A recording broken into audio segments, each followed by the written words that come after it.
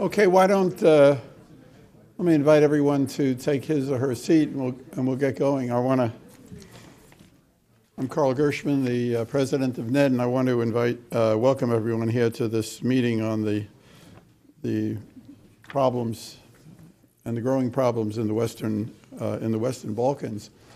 As some people came in this morning, Ivana was saying it was almost like a reunion for a lot of people that worked together on the problems in the Balkan region in the 1990s, and that seems like now a long time off. And there are other problems that are on the minds of people in Washington, in the Middle East, and in Ukraine, China, North Korea, and so forth. But this problem is coming back in a very, very dangerous way. And as we look over what has happened since the Dayton Peace Accords a little over 2 decades ago, there's obviously not been a solution. There's been relative stability, but no democratic solution, no real democratic consolidation. Political institutions remained weak and dominated by nationalist and populist strongmen, and societies remained very polarized, high levels of corruption, captured media, public frustration, and so forth. And there's also been the problem of malign foreign influence, especially coming, as we know, from Russia, to exploit the vulnerabilities in the region and to increase the risks for radicalization, and the risks not just to the immediate region of the Western Balkans, but also for Europe and for the whole transatlantic area. And so even though we're 2 decades from the Dayton Peace Accords, the rhetoric at both the political and the grassroots level is increasingly resembling that of the 1990s, the early 1990s. Just a few examples of how these problems are developing, and of course we'll have more of a chance to discuss this during the panel this morning.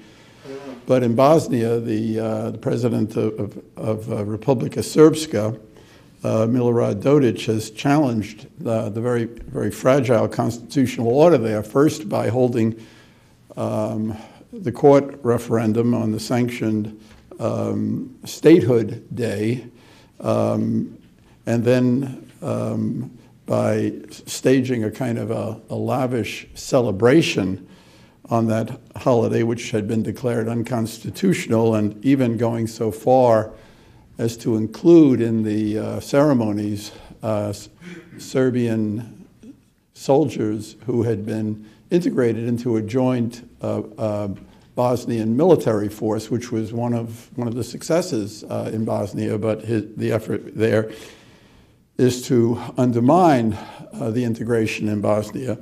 And it even appears that there's a kind of a preparation for an eventual attempt at the entity's secession with Russia's tacit and possibly even open support.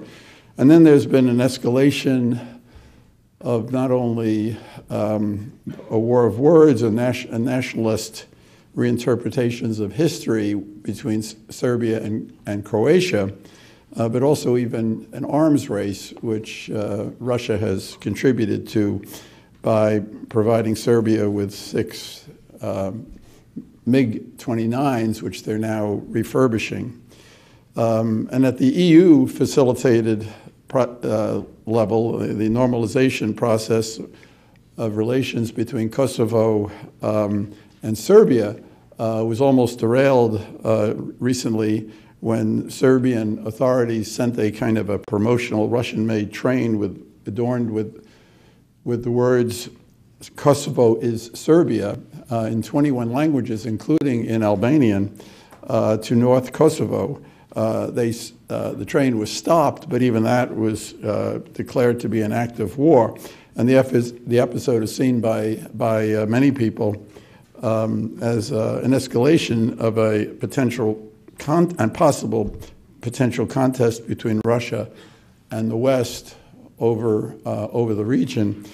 And our friend Janusz Bugajski, who is with the Center for European Policy Analysis, wrote recently in a policy brief for the new administration that a potential, that there is this, if the United States is going to face a geopolitical test on its strategic periphery, it's most likely to come where American power is weak, not where it's strong. And recent efforts to shore up the Baltic states through US and NATO military deployments have increased America's relative strength in that region, but less secure, though no less important, is the geopolitical theater of the Western Balkans. And here, a combination of historical legacies, post-conflict vulnerabilities, Janusz writes, and Russian interference should focus the attention of the new U.S. administration on an area of heightened strategic importance.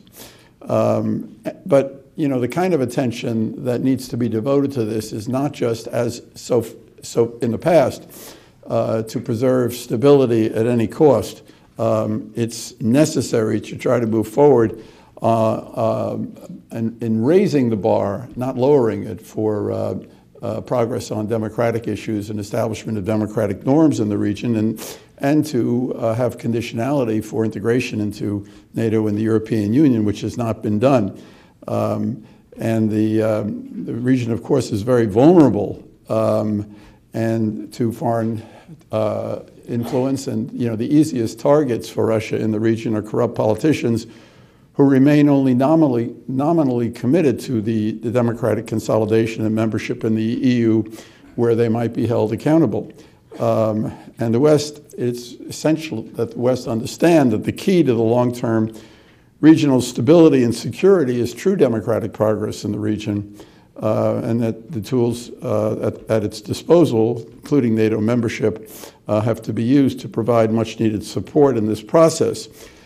I think that's one of the reasons why the meeting this morning is so important, because we want to express our solidarity for the people in the region who are defending these principles, and that's essentially civil society activists and independent journalists who remain steadfast to these principles, but they're alone. And frankly, they're actually being betrayed by and under attack by many of the populist governments in the region. They've practically been wiped out in certainly the media in Macedonia and Serbia, where a kind of open war has been waged on critical voices, and they similarly they're accused of plotting to destabilize their respective countries with the help of foreign assistance. And a number of our friends in the region and key organizations are being attacked, independent media in particular, but they remain committed to the vision of a peaceful, stable, and democratic region. Just last week, a group of activists gathered around the Youth Initiative for Human Rights were attacked at a ruling party event in Serbia when they protested the featured speaker, Veselin Slivakanin, who is a convicted war criminal. Not only did the police refuse to provide the Youth Initiative with adequate protection, but local and national government officials, including the Interior Minister, Nebojša Stefanović, went so far as to accuse the Youth Initiative of being responsible for the incident. And taking the lead from the political elites, the government-controlled media was quick to mount a smear campaign against one of the leaders of the Youth Initiative, Anita Mitic, who was a former Hereford Youth Fellow here at the NED. And they're trying to create a public atmosphere in which attacks on critical voices, from civic activists to journalists to opposition party leaders, are considered to be a measure of patriotism. And as was to be expected, the Youth Initiative was indeed attacked again, this time by a mob of 6 men who plastered the Youth Initiative's offices with messages of hate, labeling them traitors and foreign mercenaries. And it turned out that these attackers belonged to a nationalist, Russia-funded group that had fought in eastern Ukraine. So it's very, very dangerous. And, you know, rather than getting support, Western governments in the region have told the Youth Initiative to restrain themselves and not to be provocative because they're making things worse from the point of view of some of the Western embassies in the region. So the kind of support that we're trying to give by having a meeting like this morning is extremely important.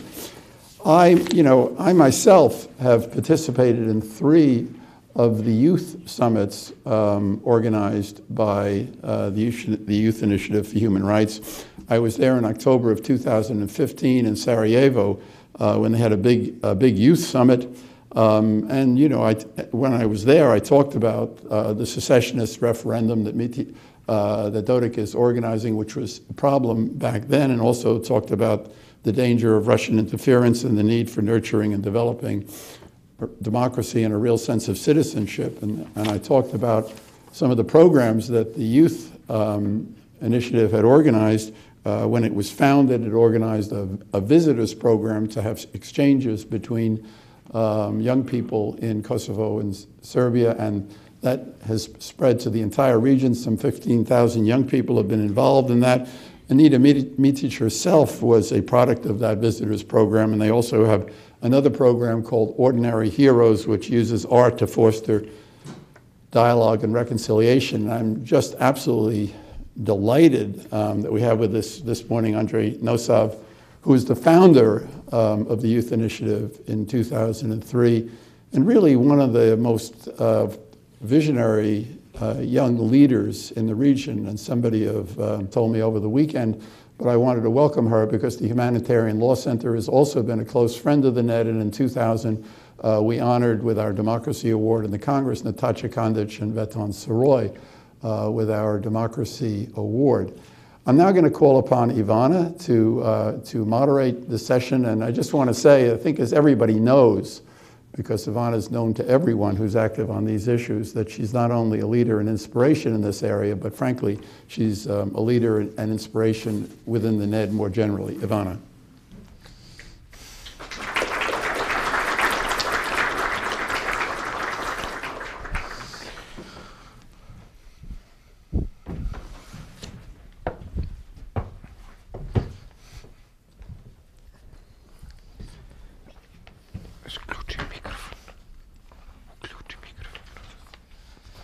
Okay, let's see if this is on. Yes? Everybody can hear me?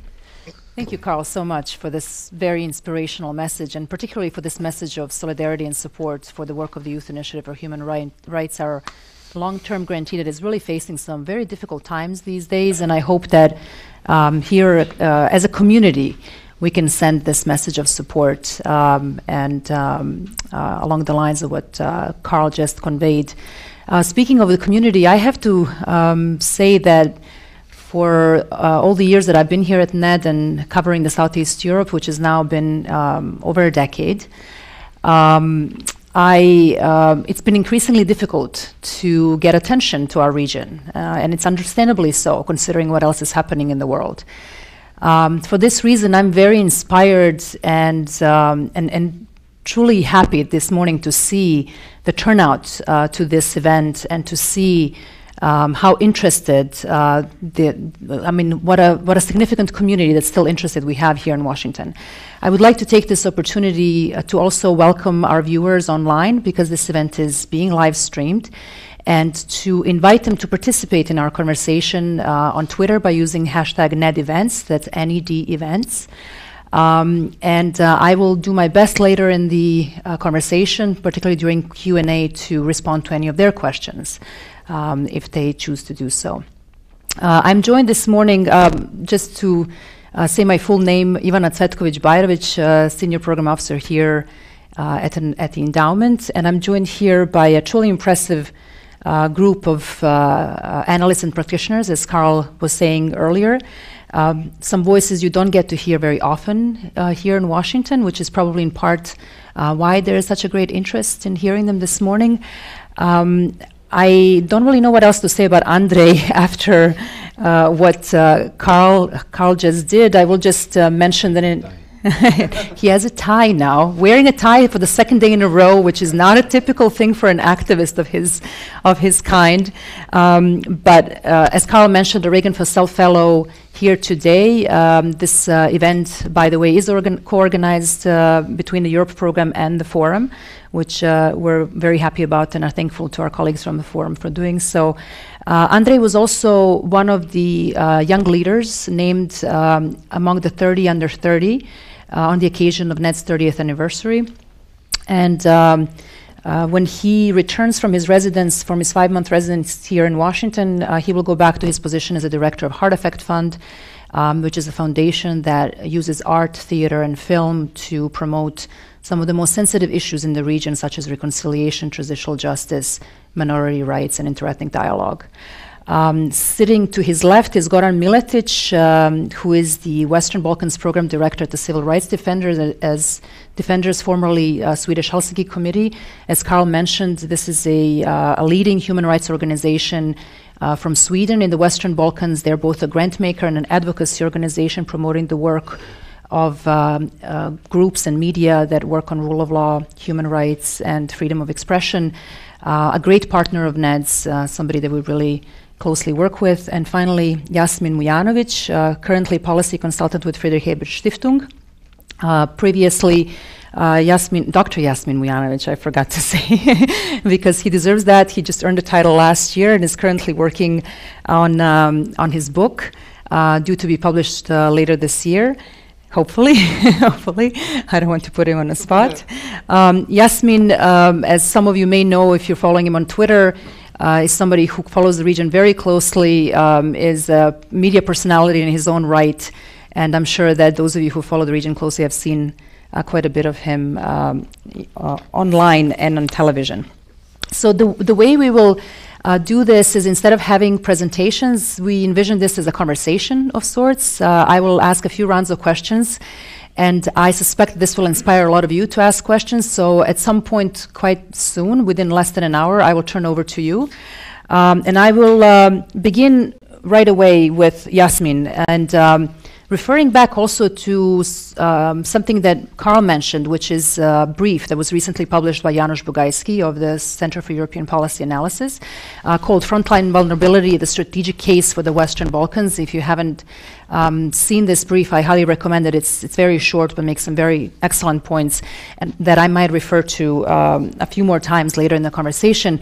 Right now, what I'm interested in is Janusz makes a case that there are two countries in the region that are potential hotspots and that give a reason for concern and deserve more attention. For him, those are Bosnia and Macedonia. I know that in your work for Freedom House, these are the countries that you also cover, but you also focus on a lot of other countries in the region. Do you share his concerns that these are the two countries? What are your two countries and why? I actually do share his concern, and I do think Bosnia-Herzegovina and Macedonia are sort of the critical cases. Even though they are, I think in general conversations about the Balkans and about Europe, they're sort of synonymous with being peripheral, right? But strategically and politically, I would argue that Bosnia in particular is central to our conception of the Western Balkans. And unfortunately, Macedonia is a country that is an exemplar of the kind of democratic retrenchment and the sort of broader illiberal and authoritarian turn in the region. Is it not on? It's on. Says it's on. Says it's on. Oh, no. Is it better now? Yeah. Okay, there we go. Okay, so as I was saying, Bosnia and Macedonia, I do agree, are the two critical cases. Both are frequently thought of being as peripheral, but I think to our sort of broader political understanding of the region, they are central. Macedonia, because I think they are an exemplar of the illiberal and authoritarian turn that we've seen throughout the region. A few years back, Macedonia was sort of on the forefront of the EU accession processes in the region. And not only has it now fallen behind, but we've seen some incredibly alarming developments in that country over the past 2 or 3 years. We've, of course, had American and European mediators We've now had these elections that happened just a few weeks ago, and the new old government has already made it very clear that they're going to go very hard after civil society and NGOs, and that is something that we absolutely need to be worried about. And then, of course, in Bosnia, in particular, we have to be, as was mentioned right at the onset, I think the primary threat, unfortunately, continues to come from Banja Luka, from Mr. Dodik's government. We have seen some of the most clear and transparent direct attacks, not just on the Dayton Peace Accords, but what I would refer to as sort of the broader Dayton constitutional order, which is to say the rule of law in Bosnia. Mr. Dodik is not alone in this, but he's far and away the most pressing threat as it concerns democratization and democratic consolidation in Bosnia. So you say Mr. Dodik is not alone in this. Can you elaborate on that a little bit so that we don't put the spot just on him? Sure. I mean, look, we have this famous triumvirate in Bosnia, right? And we have, of course, on the Croat side, we have Mr. Dragan Čović of the HDZ, who is a very problematic figure. Continues to closely align himself with Mr. Dodik, but has also, kind of taken a pick and choose attitude as it comes to the rule of law and to the broader process of reform in Bosnia-Herzegovina. We're also currently seeing some fairly problematic occurrences vis-a-vis his relations in Zagreb, who are now advocating for this quote-unquote federalization of Bosnia-Herzegovina. I think all that needs to be said about that is that I think it's inappropriate for a neighboring state to advocate for constitutional changes in Bosnia-Herzegovina.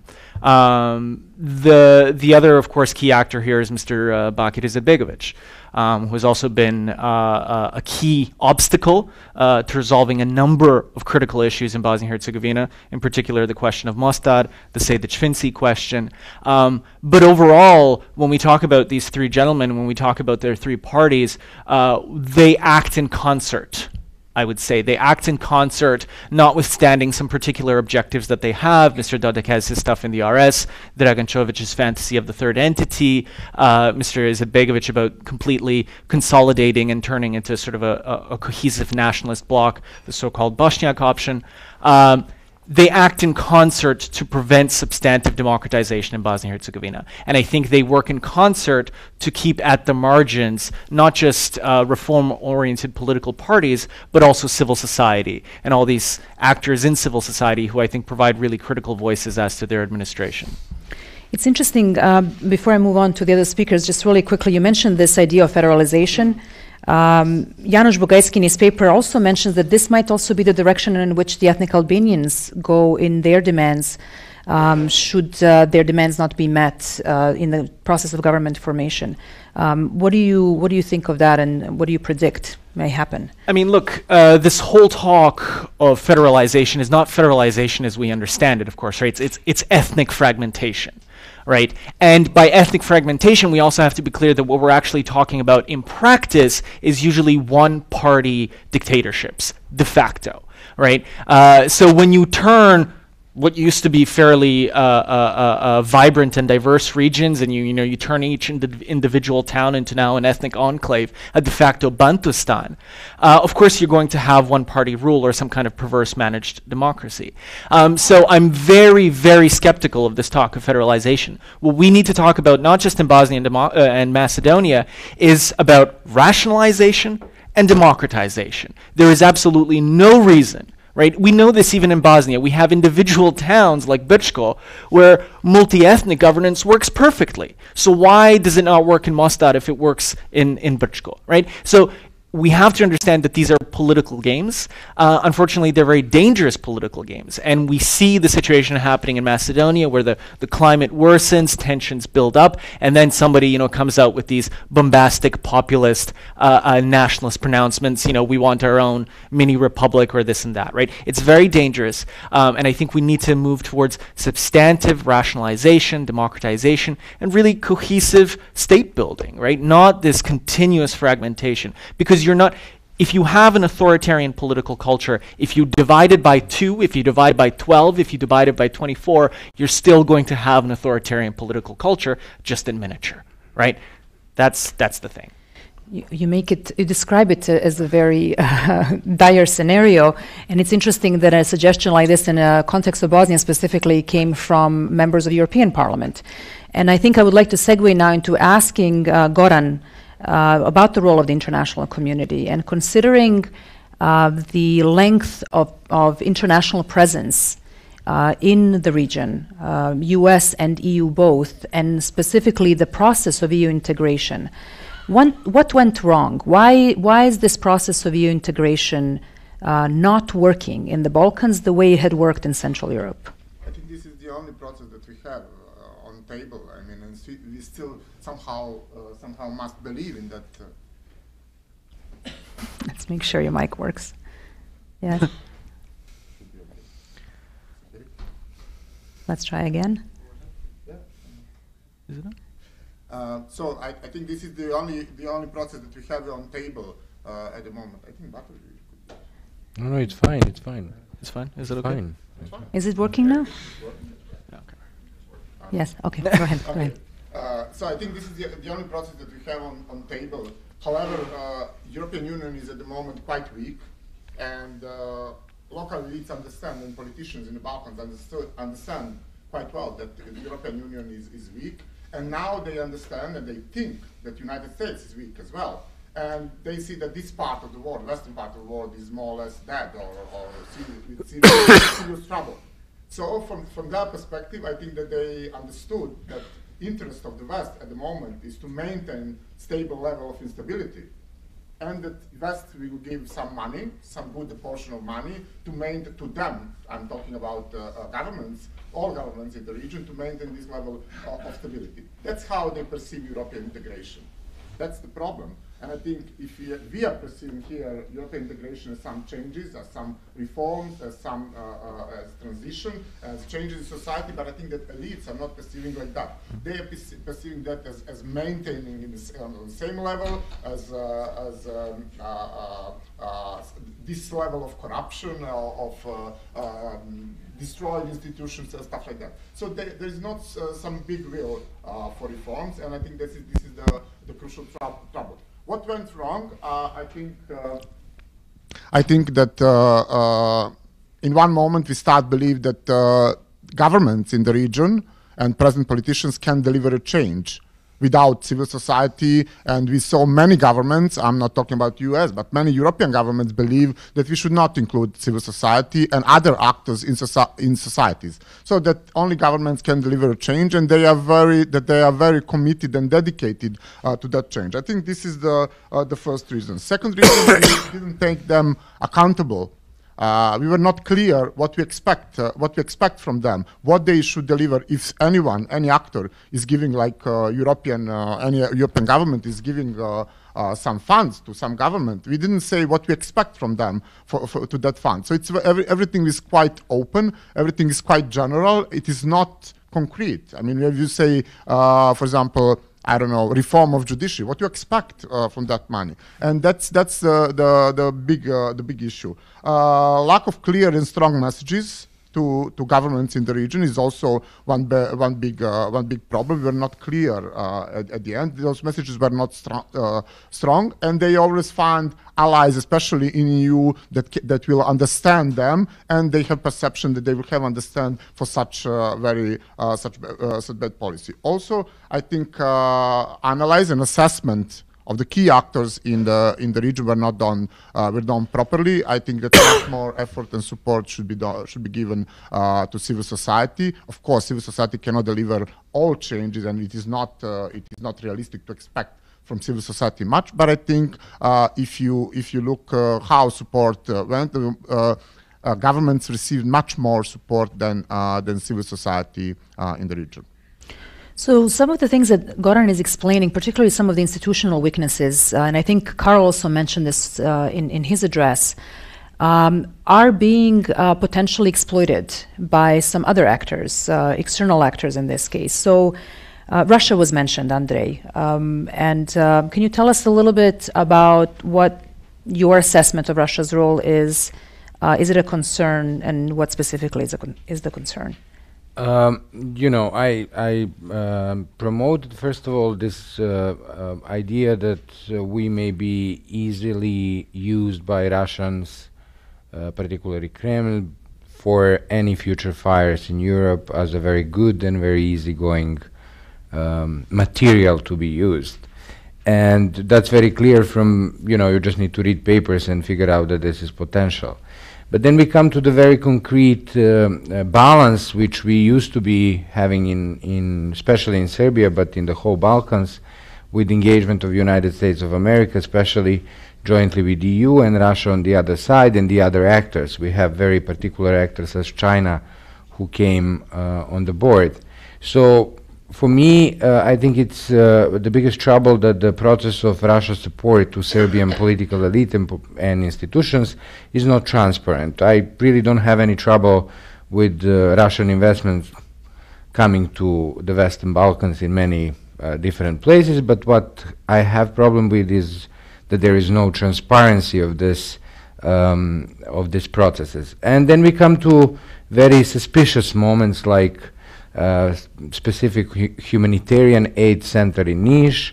Then we come to very, I would say like strange interactions between Russian ambassadors in the region and particular political party members and representatives. Then we come to remember the Montenegro case, which we should not forget, and I want to put very huge mark on that, which is the reaction and action of foreign, particularly Russian actors in the whole Montenegro election situation. And actually you see that this transatlantic project, which we were mentioning in the previous discussions, is somehow out of the box, or people who are trying to keep up the project in the box in the region are under attack.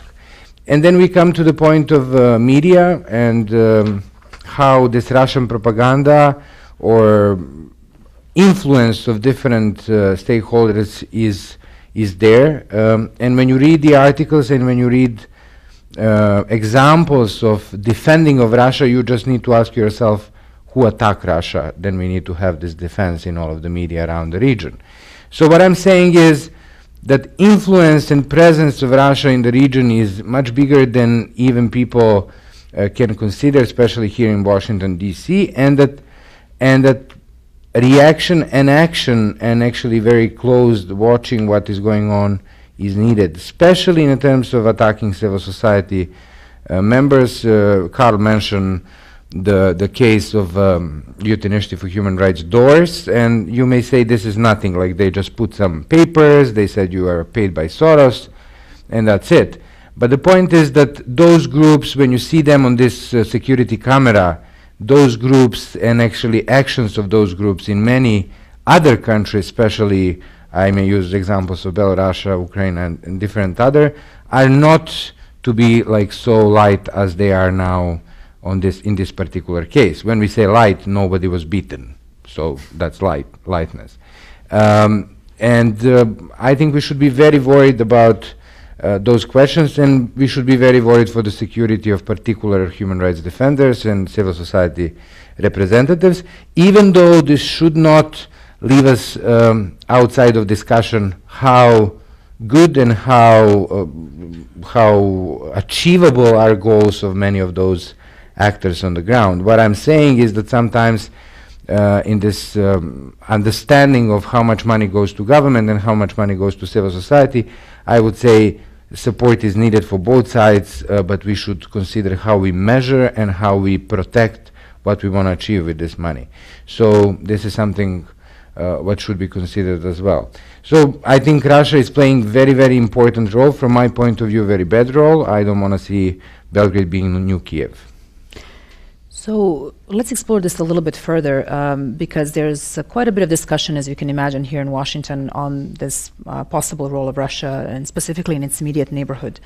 But there are two events in particular, or two elements in particular, that you mentioned that go a little bit further than anything that we've seen in some of the other areas, of course, aside from Ukraine and what happened there.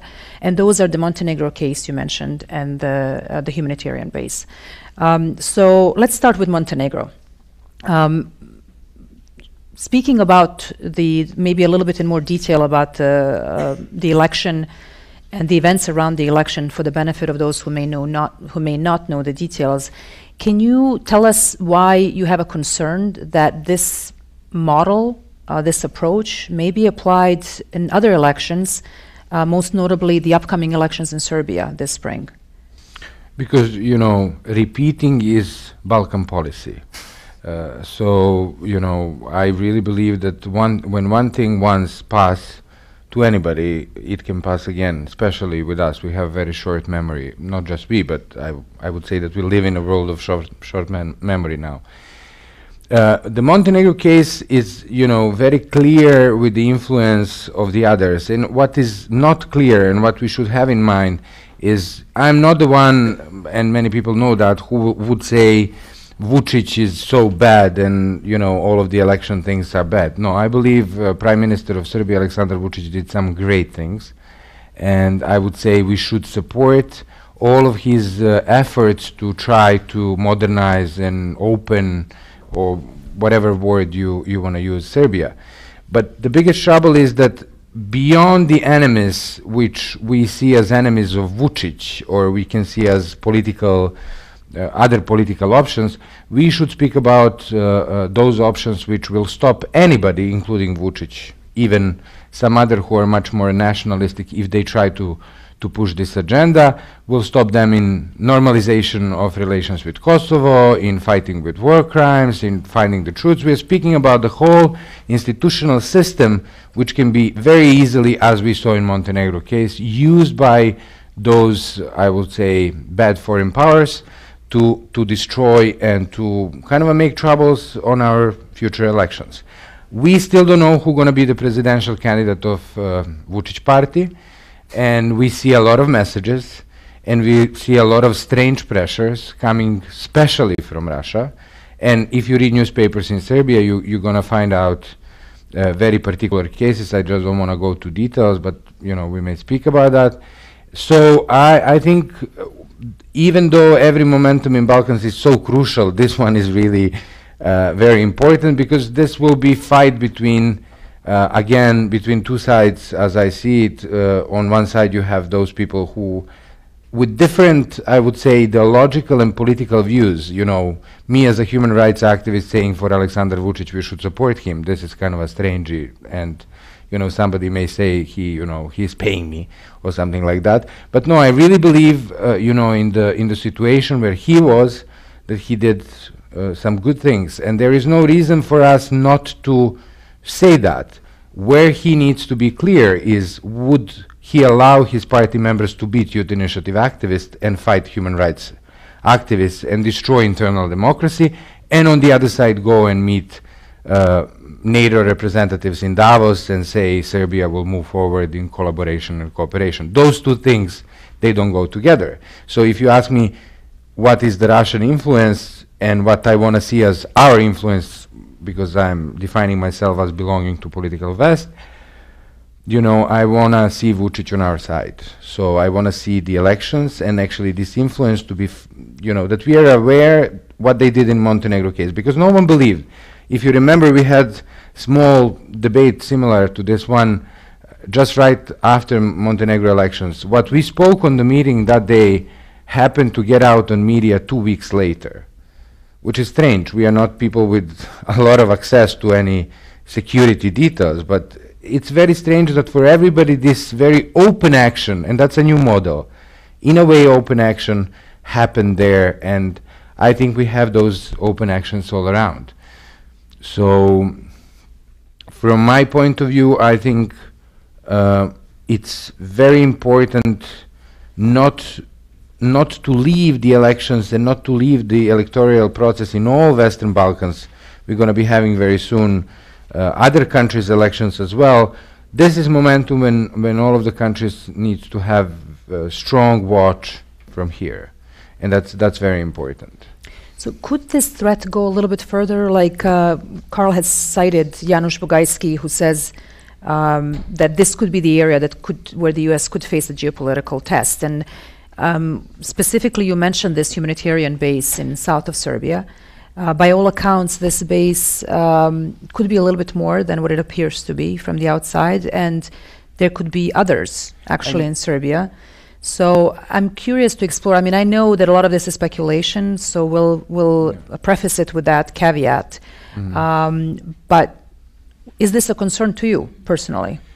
It is. I would say today we have in Brussels meeting of Prime Minister Vučić and Mustafa, and they follow up the Brussels dialogue on Kosovo-Serbia relations. We will see what will be end of this discussion today. But in these predictions, or however we want to say it, when we speak about this specific niche building, place, space, however you want to call it, I never been there, but it's in neighborhood of my home. Part of the land is actually used to belong to some of the family members.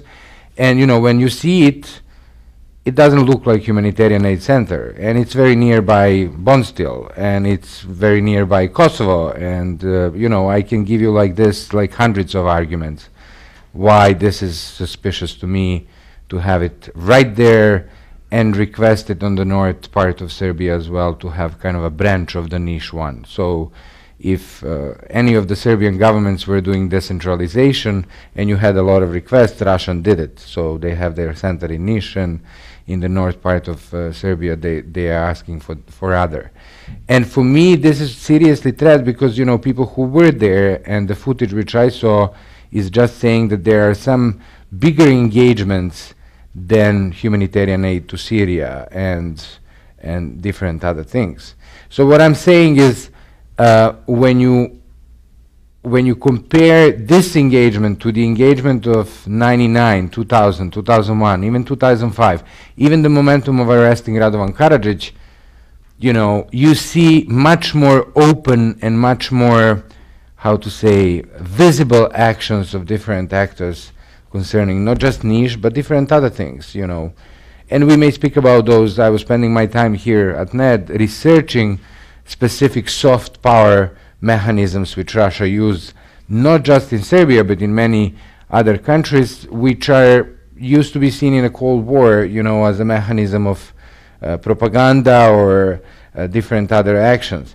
What I'm saying is we should, you know, pay much more attention on the specific details and not leave small actions of different actors to be unseen, because that's the biggest problem. As I said in the start, it's not a problem that some foreign country, we have many others, we have the other investors in Western Balkans like Saudi Arabia, Belarus, Kazakhstan, many other countries, and I'm using them as example because it's not just question of Russia, it's question of many other non-West countries which are coming there on board.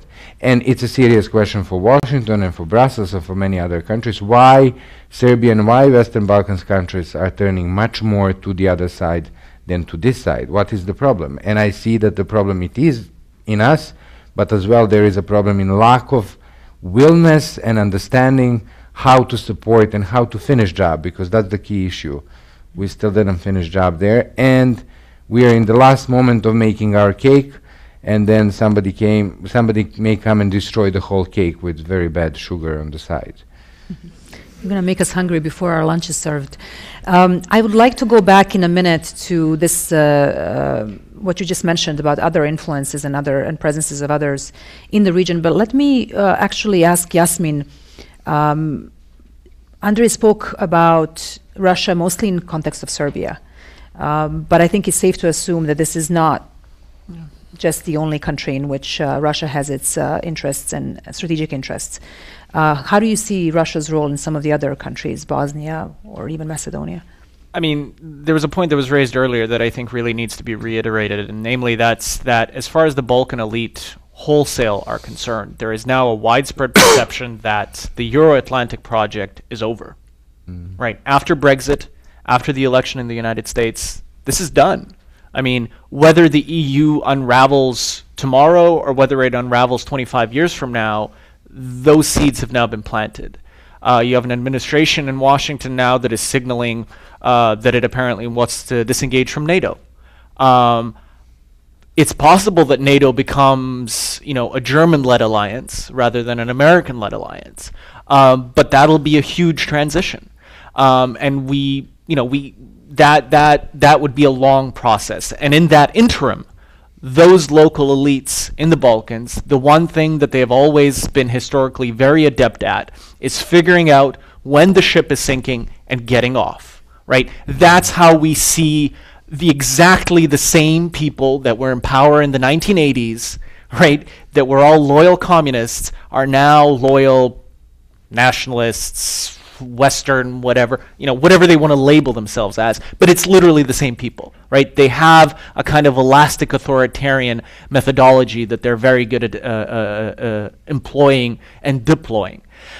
So they're looking for new partners. They're looking at the Russians in particular, and as it concerns the Russians, I think vis-a-vis the relationship with Serbia, in Serbia, Russia sees a relatively stable partner. But Russia's methodology and how Russia leverages its actual sort of hard power disadvantages when compared to the United States and even to the EU is that it finds these marginal cases. I fully expect that in the next year or so we're going to see a much more explicit alignment of the government in Skopje with Russia. We know that the Dodik administration in Banja Luka, in the Republika Srpska entity in Bosnia and Herzegovina, is desperate to become a satellite of Russia. I mean, they can't help themselves how much they want it, right? I mean, every third week there was a period where Mr. Dodik was either saying he was going to Moscow or he was in Moscow, right? I think the Russians are not that interested in the RS per se, other than understanding that this is, a potential flashpoint. So right now, I think they're just kind of throwing them bones. But in the next few months and possibly in the next year or two, I would not at all be surprised to see the Russians make a much more serious play there, because you have to remember, towards the end of 2014 and going into 2015, before this whole holiday fiasco and referendum circus in Bosnia, we had a much more alarming situation, which was when the government and the RS decided to momentarily pull out of the central police structures in Bosnia and Herzegovina. And we were this far away from an actual shooting incident between the state police and the RS police. That was incredibly alarming. And I think that was a wake-up call to many people in the international community who dealt with Bosnia. But that was incredibly alarming. And I'm very, very afraid, and I'm very concerned that kind of situation can and will play out again, and that the next time that it plays out, that the Russians will step in and feed that fire. And that would be disastrous, not just for Bosnia and Herzegovina, it would be disastrous for the region. Whatever we may believe, Bosnia and Herzegovina is the strategic and political core of this region. I maintain that. And we're in a situation now, unlike in the 1990s, where any kind of instability in the Balkans, serious instability, cannot be contained, right? It won't be like the 1990s, because you have the wholesale unraveling of the Middle East, you have Turkey in a headlong rush to autocracy, the membrane, which is the Western Balkans, between the core of Europe and utter chaos in the Middle East, is the Western Balkans, and these democracies are failing. Right? So that is why the stakes at this moment are incredibly high, even if we're still largely talking about, as Andrei was saying, kind of games in the shadows. Wow, I think this is going to inspire quite a few questions. So I'm going to leave it right at that so that others can probe this more. Andrei mentioned some other influences from foreign government influences, and I think that some of those may come as a surprise to some of the people in the audience. I think Azerbaijan was mentioned, Kazakhstan. I think the Gulf states, are a more obvious one. Can you tell us a little bit more, Goran, about the presence of these countries, how it's manifested, and to what purpose? Yeah, I think we underestimate the influence of those countries, and especially Russia, and we need to analyze. And it's very simple to analyze. So all those pro-Russian forces, and let's say it's not pro-Russian. I mean, Russia should be respected, but pro-Putin forces, what they offer, not only to Serbia, to their allies in the region, what they offer, what's the key message of them? Apart from messages like no abortion, no gay prides, or stuff like that, we should skip it. That's the usual thing. But what they are demanding, what they are telling people, no EU. That's the only thing they are always promoting. No EU. We should not enter EU, and we should not adopt any EU values and EU reforms. That's it. That's what they demand, and that's their message. I don't see nothing much except that. From them. So this is something what came from Russia, and I think the similar message and similar influences are coming from China, from Azerbaijan, from now Kazakhstan and other, Belarus especially. They are very active, and they are very big friends, especially with Serbia, and at the same time with Dodik. I mean, it is very interesting how they play, and they are promoting the same values actually Russia, and coming with the money.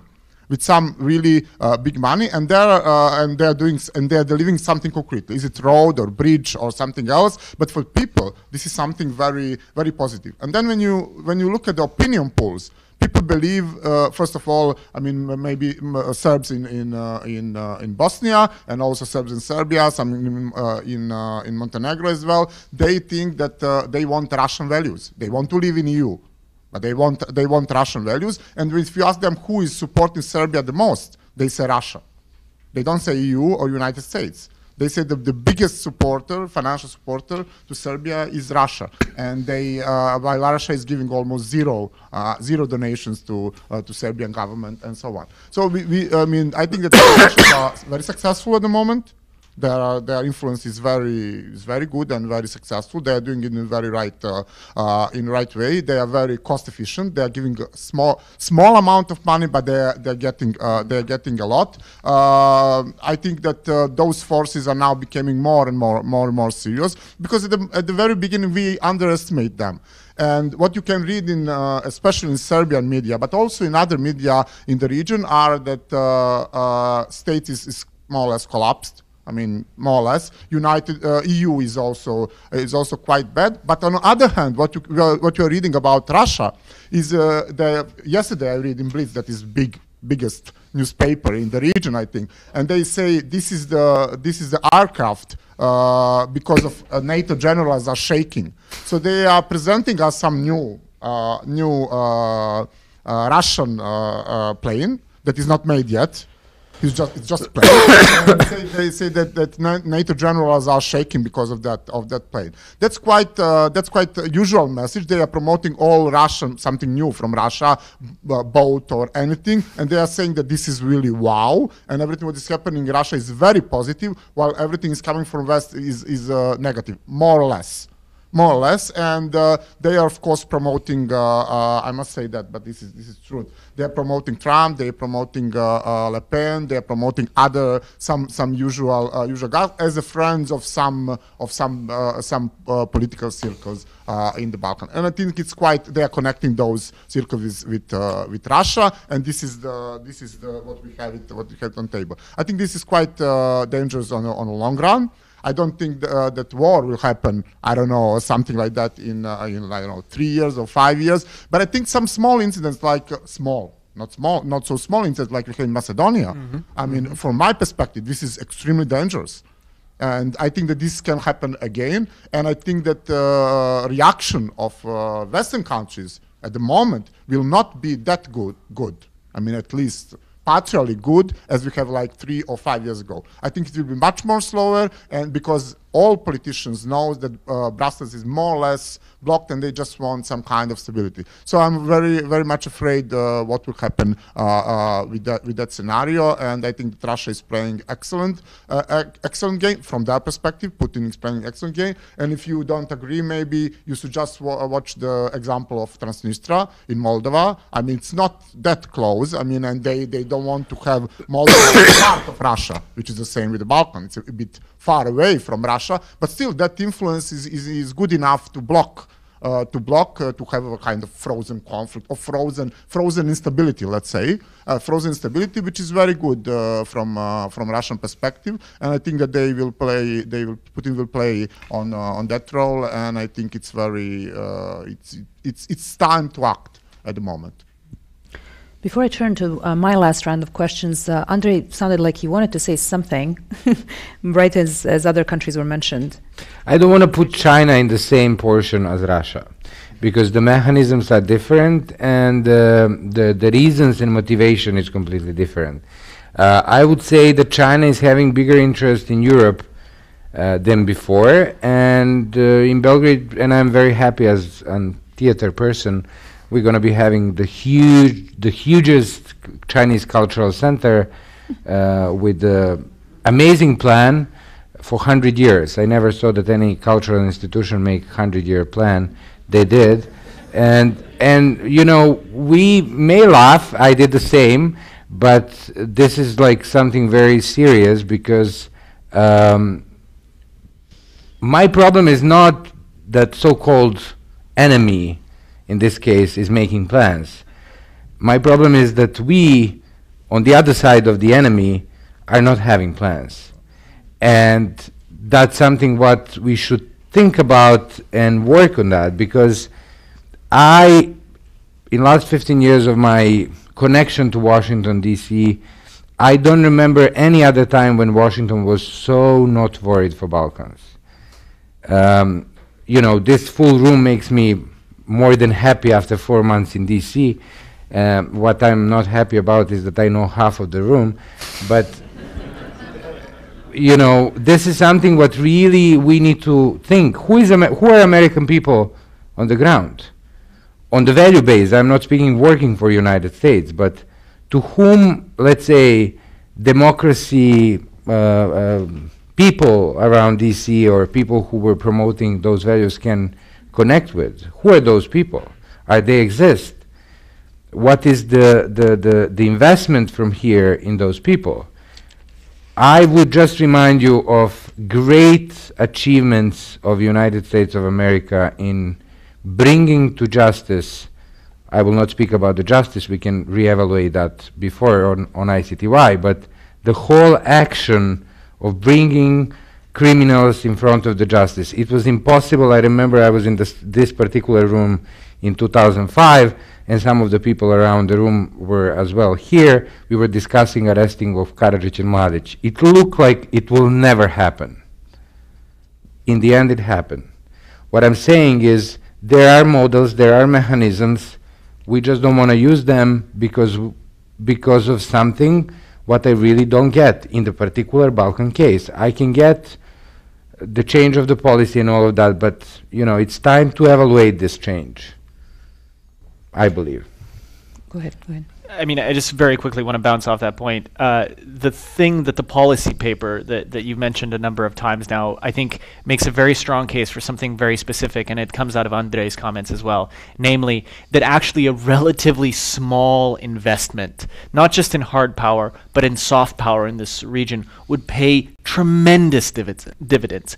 I don't think people both in Brussels and Washington appreciate how much of a perception there is in the region that Europe and the United States have disengaged, right? And so I know this from working in Sarajevo in particular.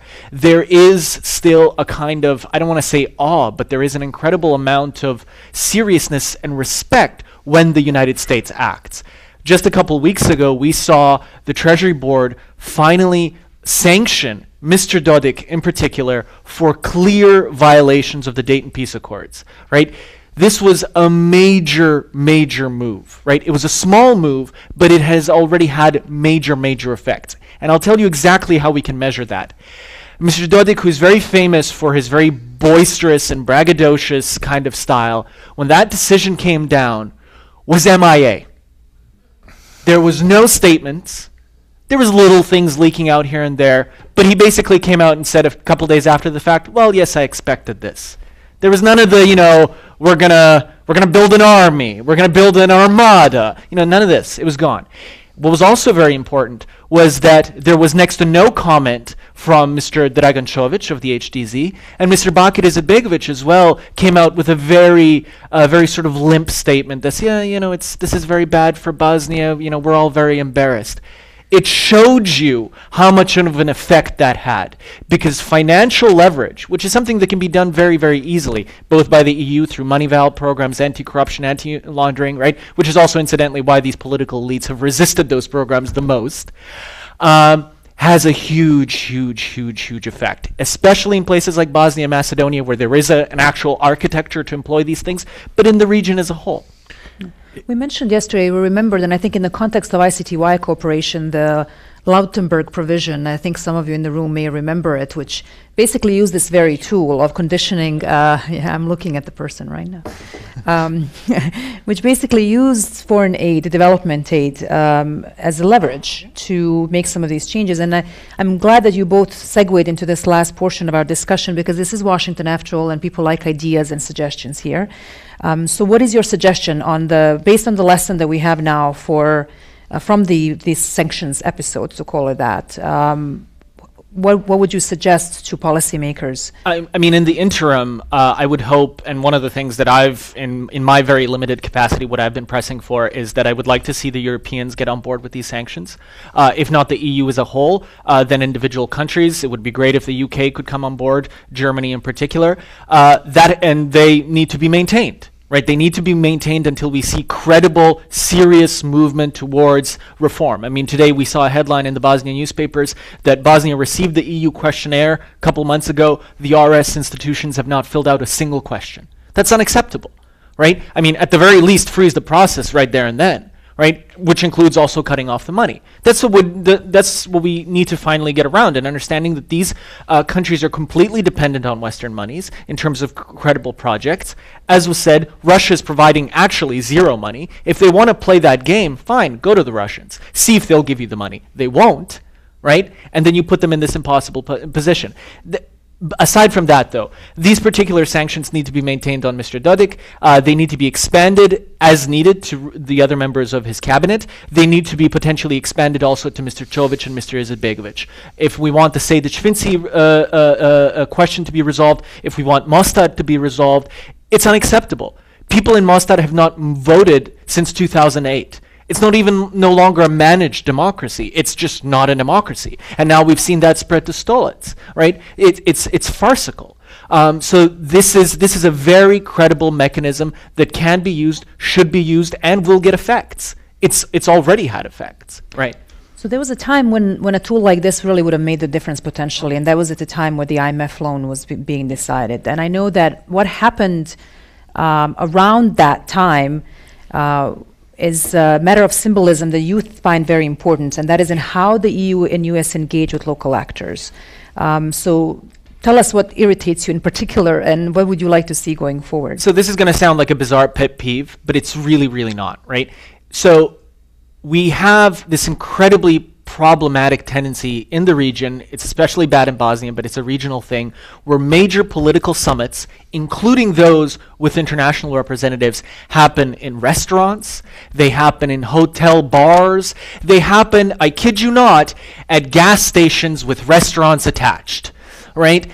Middle of nowhere, outside of public view, outside of parliamentary institutions, outside of media attention. This is unacceptable. If you're going to have any serious policymaker coming, especially on an official visit, this needs to happen in official institutions. There needs to be clear documentation of what was discussed. I mean, I understand the need for closed-door meetings, but please, there needs to be memoranda released to the media and to the public, right? This is an incredibly important symbolic investment in the legitimacy and credibility of democratic institutions in a region where those institutions are still incredibly weak, right? And especially when you decide to make major moves like we're going to give you an IMF loan. Please do not negotiate an IMF loan at a gas station, right? Because all it ends up looking like is hush money. Right? This is Gonen's point about this like stable level of instability. Like, please don't start a war. Please don't start a war. It's absolutely horrendous, and the way that it undermines public perceptions of the United States, of the EU, of the broader or what remains of the Euro-Atlantic project is incredible. It's devastating. Okay, I hope this note's been taken by some of the folks. We didn't mention who have Kosovo at all, but this is influences. important. But Goran wanted to say something before.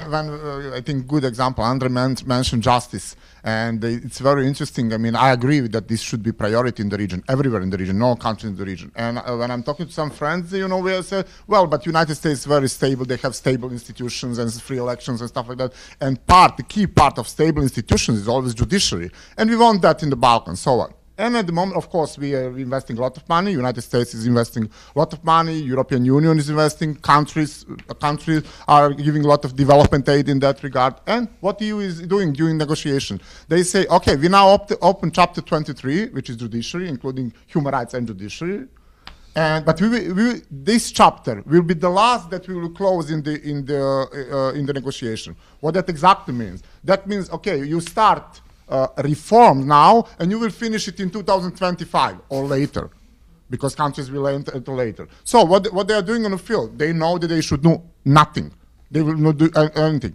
I have members of my board visiting Serbia, and then there was several lawyers in the board, and then they asked, okay, but what about judiciary and reform? And then Minister for European Integration say, yeah, we have a plan. You know, my Swedish colleagues are very happy when they heard that there is a plan. And they say, well, in 2019 we will adopt new constitution, and you know, in 2019, I mean, new constitution, and then after that we will start a reform. And then one colleague asked, but what citizens will do until 2020 something? So this is the way they are thinking. They are trying to avoid reforms. And I think, for example, reform of judiciary must be done yesterday. Yeah. And not wait, you know, another 5 years, and that's really a big problem. And if you ask me where this enormous amount of money for judiciary is going, it's horrible. I mean, I agree that we need to have buildings and stuff like that, but they are going basically to some lovely buildings, while what is happening inside the building is absolutely not in focus of any development aid. So, Andrea, I know you wanted to say something. Try to stay on this track of sending a message so that we can wrap with that. But we should have in mind that if we want to have constitution earlier, there is a need for political consolidation in Serbia. So what I'm saying is we should not forget, we are always speaking about the public things which we get from media, from all of the public events and all of that, but we should not forget very strong influence of those, let's call them dark forces, which run Balkans for last 25, 30 years. And I'm speaking about unreformed security services, unreformed armed and parts of the armies, or whatever you want to call some of the military forces which are existing there. And don't forget that in many countries, especially in Kosovo and Bosnia, we have a lot of guns in possession of people and all of that. This is real and serious security threat. So in many of those cases, when we want to see some reform, if we want to be fair enough and just enough, we should say the threats coming from the institutions are not just lack of the will of political elite to deal with some issues. We have serious resistance within the system. And what we should do there, we should work on the target, which is key target. And key target in this case is deal with those issues and deal with those people who were involved even in very massive crimes in the 90s, including genocide. We still didn't focus on how to build our institution with a little bit of dignity for the victims and a little bit of dignity for the reform of the institutions. And having in mind the background of our prime minister and the most popular political party in Serbia, and having in mind what happened with all of the, let's say, non-conservative votes in Serbia, but the similar situation is going on in all of the other countries in the region. And let me just, the last thing, what to do there, we have this train. And, you know, let me tell you, I wanted small train here today, but Ivana didn't allow me, like small childish one that I can play game. And this game about train made us in a position to see that it's needed just one afternoon to unfrozen this conflict. And that it's needed somehow to be aware that all of those softly and easily fixed things in the Balkans, which what happened in many cases, celebrations over agreements and many other things are not actually fixed. They're just covered, like, you know, like when your parents are coming to visit your student room. So your suggestion?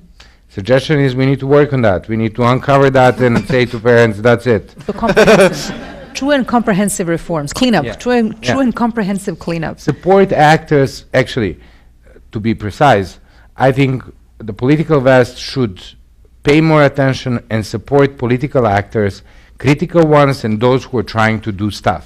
There are people, even within political option, which is not my option, you know, which is not something where I will ever vote for. But we should be realistic and we should say, those are people doing good job. Let's help them. Okay, more explicit support, moral and financial, I assume.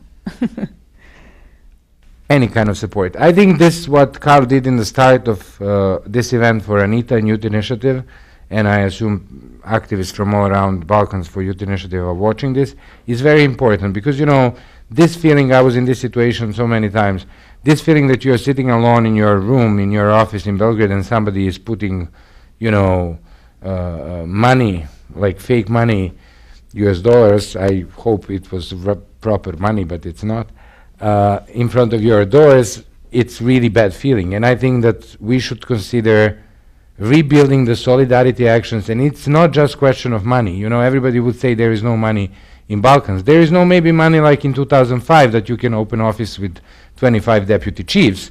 But there are enough sources, I would say, for action, which is important for critical and very, how to say, important allies of the value system where we want to be and where we want to belong. So ambassadors, different actors should support those people. You know, Biden was there. He didn't meet any opposition. He didn't meet any critical voice. He just met the governments. So is that the message of United States of America?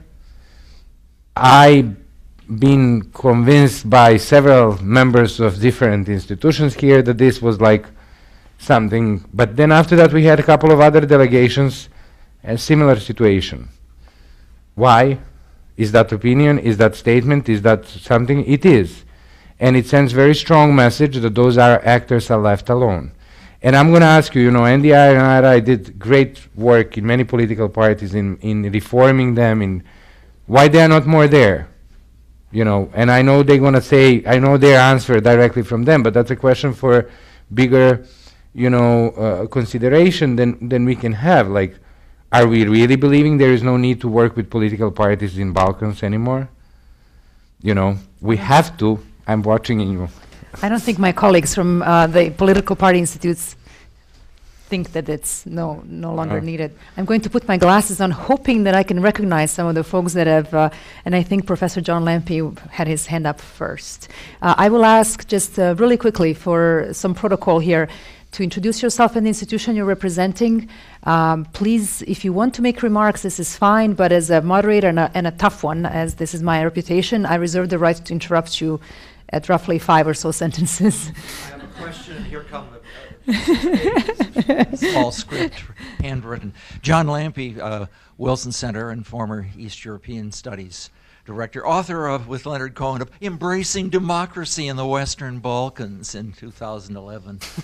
Sinking like a stone. But anyway, appreciating this meeting to talk about an area that in our presidential campaigns and in the new administration is not a word, never mentioned. But never mind, let's mention it now. And what I want to mention, and in line with some remarks I'll make at the Wilson Center next week on Wednesday on my Balkan update, I was at the Balkan Security Forum in October, where we had this love fest between Rama and Vučić, and both of them saying, we don't expect this EU membership soon, but the process is important, it's so valuable, we're going to keep doing it, we're going ahead, and then this appreciation from the American embassy and representatives, and Misha Glenny pointing out in his Vrema article that, well, yes, this is the American favorite. And so the question I have for the group is, what about this Vučić option that he's playing in this EU process and American direction versus what I heard was Nikolic and people around him inclined toward the Russian option, and the Serbian public divided between them, mainly concerned that that awful Hillary who bombed us wouldn't win the election. But in any event, is there some a premium in going ahead with the Vučić option, or are there such objections that I'll be swept aside here? I think we'll have some disagreement on. Well, we have quite a bit of time still left, so I will go ahead and let you respond. And towards the end, if we see that we're running out of time, we can group the questions together. Andrei, go ahead. Please. You I know, dare say there's a little bit of disagreement here on the stage on perhaps how the question will be answered. So we'll see if we get to see that or not. and I love this debate, and I think you're going to love this debate. But the whole point is, yeah, of course, Vučić, Nikolic, and that dilemma which you mentioned, that division, we are watching right now, right here in newspapers, like this morning, some strange things. Like, for example, you have Nikolic, and I'm giving just those small details just to show the plate where we are for those people who are not covering very closely. We are expecting decision to see, will Vučić be presidential candidate? Will we have parliamentary elections? Would Toma Nikolic stay Vučić candidate? And who will be on the other side? For now, we know there are two candidates. One is known to you, Vuk Jeremić, our ex-foreign minister, and the other one is Saša Janković, the ombudsperson, who said he's going to put his candidacy. And we still don't know what's going to happen with... Šešelj is there, but I'm not counting him. But it's very important. And then we come to Šešelj. What's going to happen in the second round? Would we have Vučić and Šešelj? Would we have Toma Nikolic and Šešelj? Is it possible that Vuk Jeremić can go to direction to be Vučić and Vuk Jeremić? Can then opposition deal with that to support Vuk Jeremić? Will Vuk Jeremić be Vučić candidate? No, maybe Vučić is not there. And a lot of things we can read in all of the media. But the whole point is, there is a clear division in the policy level between president and prime minister. And it doesn't mean they're not together. They're not trying to stay together. They're not hoping to stay together. But there is a division. Toma Nikolic is much more on this, I would call it, traditional nationalistic type of policy, and Vučić is trying, even with this Rama case, to be on the other side. So is there a division among voters? There is a division among MPs. So everybody who is saying Vučić is having all power should keep in mind that part of the MPs are belonging to the policies and values of Toma Nikolic. So we cannot speak anymore about absolute power, because this is not right. He is not having absolute power. Why he would need to have 2/3 of the parliament to change constitution? And we need a change of constitution if we want to join EU. How are they going to do it? What is the way to do it? So there are many of those questions and many answers, but I would say, if you ask me what to do with Vučić when he is attacking human rights activists, beating, people, a lot of those things, I think we are watching the policy where, for the public, especially international public on Belgrade Security Forum, with his friend Rama, and in their joint action, they support each other. But then on the other side, and he is doing some great stuff in work with him, like, for example, establishing youth regional office for exchanges, some reconciliation mechanisms, there is a truth commission, and all of that.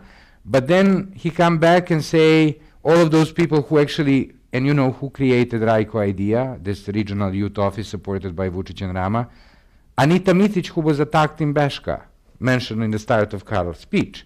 She was the one, and the Youth Initiative was the one from 2003 requesting that type of office. all the time. So you have those who created this policy being now attacked in Serbia, and they actually created some positive policy for Prime Minister. So what to do with him? My option and my choice, according to all of the arguments which I have, is even all of those attacks, even all of those things where I disagree with him, having in mind political reality, I think we need to be clear and say those are good things, those are bad things. And we should support good things and say for bad things, they are bad things, we do not support you there. We're going to strongly disagree on attack of human rights activists and media. Because any other option in which we believe that, you know, I don't know which of those kids' stories I'm going to use as example, exist in Serbia and in Serbian politics, or in any other politics, is really unrealistic. You know, I know that some of the basic values for people here or in many West countries, it's not clear how those people cannot have them. You know, we were discussing yesterday corruption. That's a good case, and I ask you, how do you define corruption? Because that's something what we also need to consider in evaluating those politicians, evaluating what they do. Because there are many different, reasons why they made this or that decision. What I'm saying, I think we need to work with him. Goran smiled. Here it goes. Here it goes. Sure. Here it goes. Yeah, I agree with the assessment about when we are making division between Nikolic and Vučić. That's fine. I'm fine with that division. But I'm judging every politician or everyone, especially not politicians, but people that are in the government. I'm judging having in mind what they are doing, and I have the same thing. They are accountable. I mean, we have executive branch, we have judicial branch. They are accountable for many things for all things that are happening in the country. If human rights defenders are attacked, I mean, they are accountable. We need to very proper investigation. We need them to bring to justice, and it's very simple. We know the procedure. We know what must be done. In the last case about attack on Unity Initiative, they start attacking Unity Initiative on TV.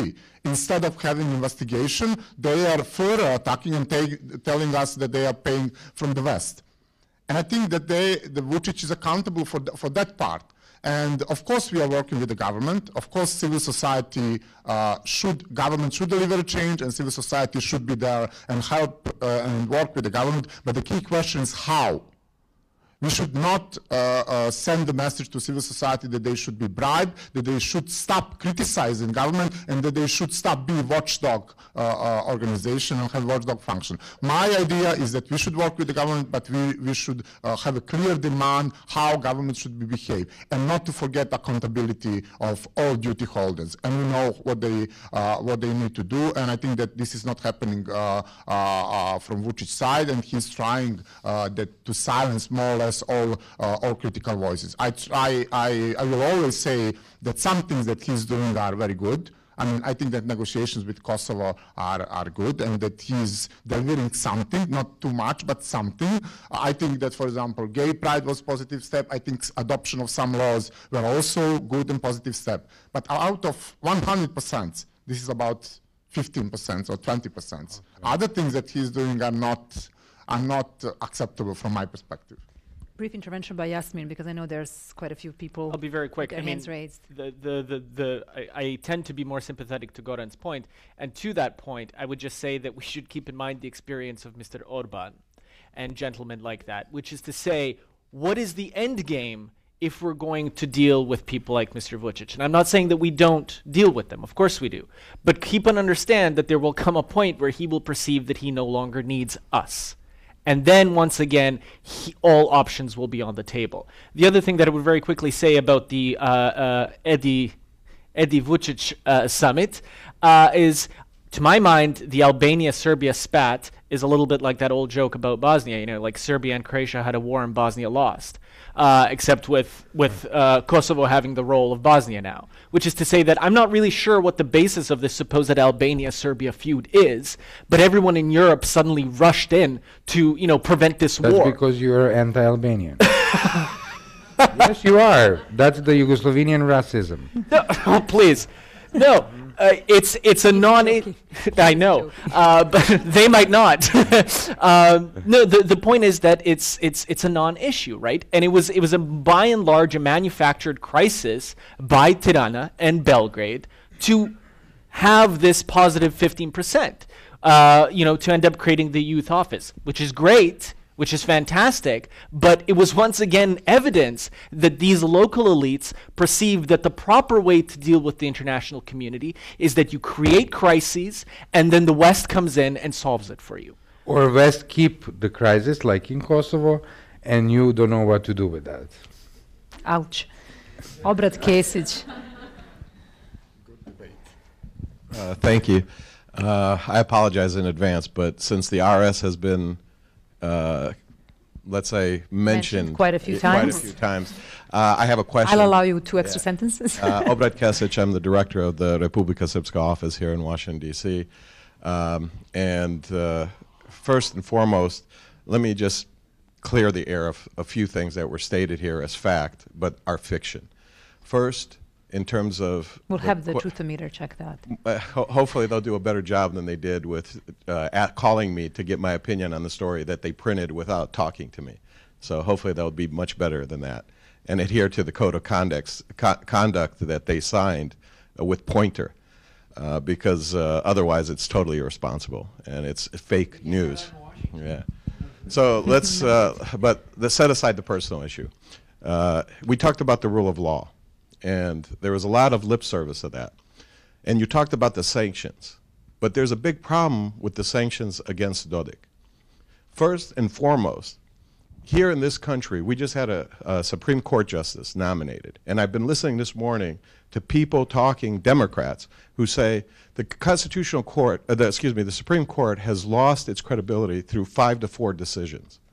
What do we say about the Constitutional Court of Bosnia-Herzegovina? That not only has it been outvoting of Serb and Croat judges by Bosniak and 3 foreign judges, and this has been crucial decisions that have changed the Dayton Accords. That's credible. So that's the basis of the dispute with President Dodik, but not just President Dodik, because he didn't decide to hold a referendum. The referendum was a decision of the parliament of Republika Srpska, in which all of the parties, including, you can laugh, Yasmin, but you didn't mention any of the parties that are on the state level. I think that's intentional on your part, because they're doing what you would like them to do. And that's a problem, because you are a political activist and you're choosing sides. But that has nothing to do with the rule of law. The rule of law is very clear and straightforward. Everybody has to play by the same rules. In Bosnia, that's not happening. And the Republika Srpska relies on its international lawyers to define what international law is, what is in accordance with Dayton Accords, and just because a U.S. ambassador says it's not, or because Hoyt Yi says it's not, does not make it true. The sanctions that were introduced are introduced at a time when there's an investigation by a prosecutor in Bosnia-Herzegovina whether or not there was a violation of the law. The American embassy and the State Department decided the verdict. They introduced sanctions on a case that's ongoing. It's interference in the judicial process in Bosnia. You should be objecting to that. If you have a problem with Croatia interfering and proposing a plan on constitutional change, you should have a problem with the U.S. Embassy interfering in a judicial proceeding in Bosnia before there's even a decision to indict. I mean, what is the prosecutor going to do? Stand up to the U.S. Embassy and the government after sanctions have been introduced? It's ridiculous. Now, the question, okay. I promise. Even though there's other things that were said in terms of Carl's introduction, it wasn't Dodik who lined up the soldiers, right? Who lined up the soldiers in Banja Luka? It was a member of the Bosnian presidency. Remember you said you were going to ask a question. Well, here's the question. Given the change here after the election, President Trump has been very clear. The U.S. will no longer go to other countries and tell them how to run their governments. He also very specifically stressed democratization programs are destabilizing. How do you see your activism in light of what is potentially a change of U.S. policy on providing funds that eventually fund your work? Excellent question. Before that, I'm going to apologize, but just two factual things from my part. One is just a reminder that the Constitution, which is part of the Dayton Peace Accords, was signed by the government of Republika Srpska. The Constitution defines the role and the structure of the Constitutional Court. So speaking of rule of law, I think the decisions of the Constitutional Court should be respected. I think you'll agree with me. And on the Treasury decision, I really encourage you to take a look at the wording of it very closely, because it does not refer just to the issue of the referendum, but it refers to the obstruction of the Dayton Constitutional Order and peace accords over a number of years. That's a separate process, because they didn't say what that obstruction is. So But you said that the verdict was brought before the case was closed. So the verdict is on the previous cases. because he didn't observe the Okay. decision of the Constitutional Court. That is an ongoing investigation. Okay, our audiences online are not going to be able to hear you, so let's give a chance for Yasmin maybe to respond first, if you have any reflections on this very briefly, and then on the questions of how. With respect to my colleague's point, I think Ivan, you've kind of made the point. I would just say I'm gonna pick on one particular construction, which I think is very telling. The notion that international judges and Bosniak judges have outvoted Serb judges and Croat judges. Either there is law or there is not, right? So as long as you insist that that is the dynamic on the Constitutional Court of Bosnia-Herzegovina, you yourself fundamentally are admitting that you do not believe in the rule of law. What you believe in is absolutely ethnically constituted law, right? So this notion that, the notion that only, Serb decisions should apply to Serbs, Bosniak decisions should apply to Bosniaks, that's what I'll say on that front. As it concerns the notion of what has happened in the United States and the broader process of activism, and the notion, for that matter, of me as an activist choosing sides, of course I choose sides, as do you, as do all of us, right? Of course I'm a partisan, right? I make certain arguments on the basis of what I think are the facts and what are certain political options and political opportunities and political eventualities that I would like to see not only in Bosnia-Herzegovina, but in the entire region. I think it is a very negative and potentially disastrous decision for the new administration to take the line to democratization programs are destabilizing. If the new administration decides that that is going to be its policy moving forward, from my end personally, that means that I'm going to have to reach out to new international partners and new local partners, because I have no other options at that point.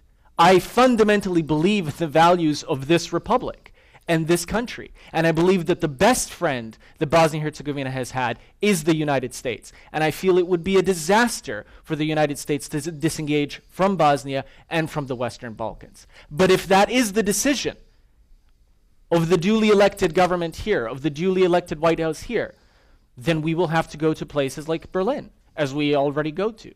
We will have to go to new partners and new allies, those who fundamentally do believe in democracy and the rule of law and civil society and activism and the necessity of all of those things. Why do you Andre? think you believe Andre, let me moderate the discussion, please. Andre, you had a... I'm thinking, what should I say? I understand completely the question how the U.S. change of policy, if that type of a change of policy happened in this manner, as we believe, would influence many other countries. On my personal level, let me tell you, majority of funding for my organization comes from government of Serbia. Those people who heard me what I'm saying about Vučić, they would say he is paying me, but no.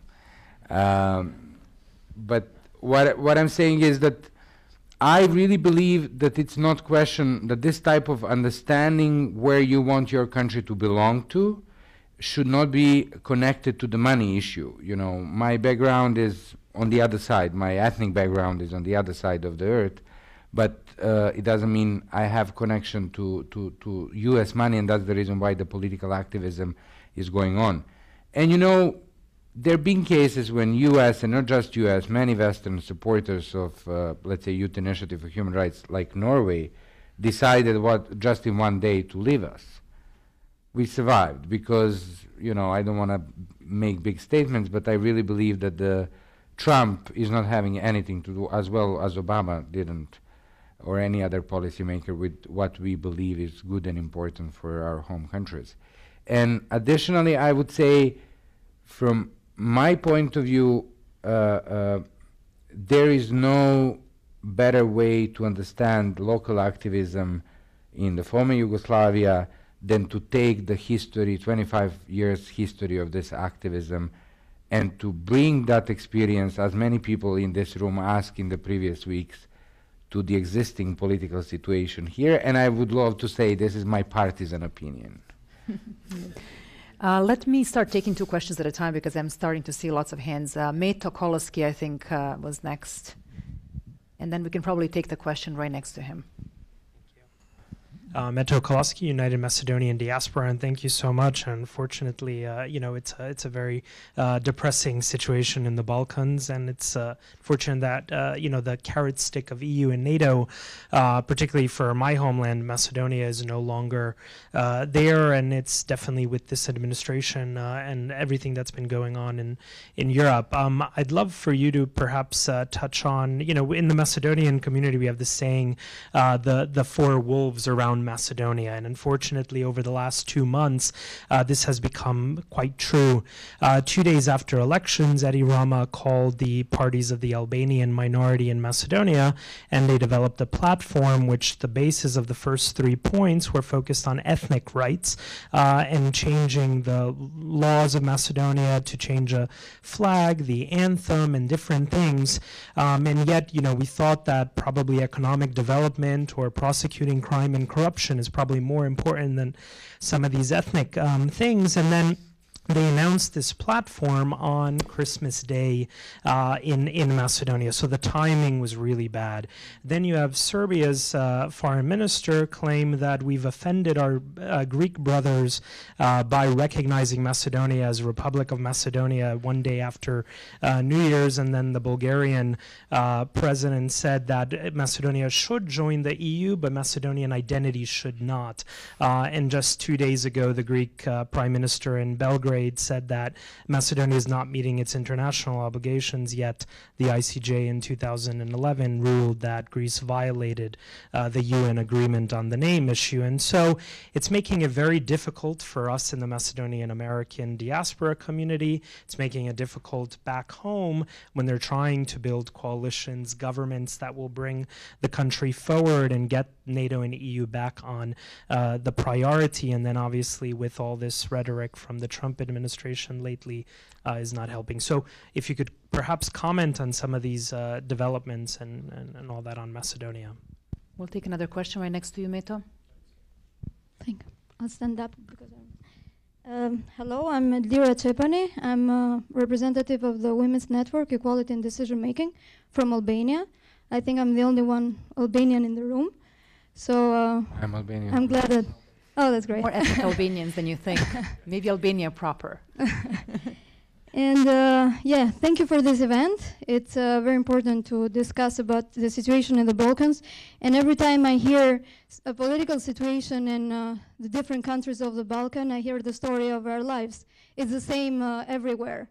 So regarding to the civil society support, I do completely agree with Mr. Nosov that the political support is important, but I think that civil society in the Western Balkans, in the Balkans, has shown that is the first one and one of the only ones that have shown that cooperation is possible and is important in the Balkans, and they can bring peace and good relations between each other. So I think that apart from political support, I think that civil society support is very important.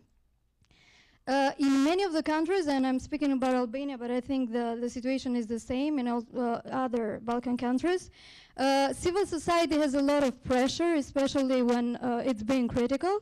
So I think the support from abroad is very important. It's not a matter of funding, as the speakers were saying before. It's a matter of not feeling alone in the battles that we are fighting all together.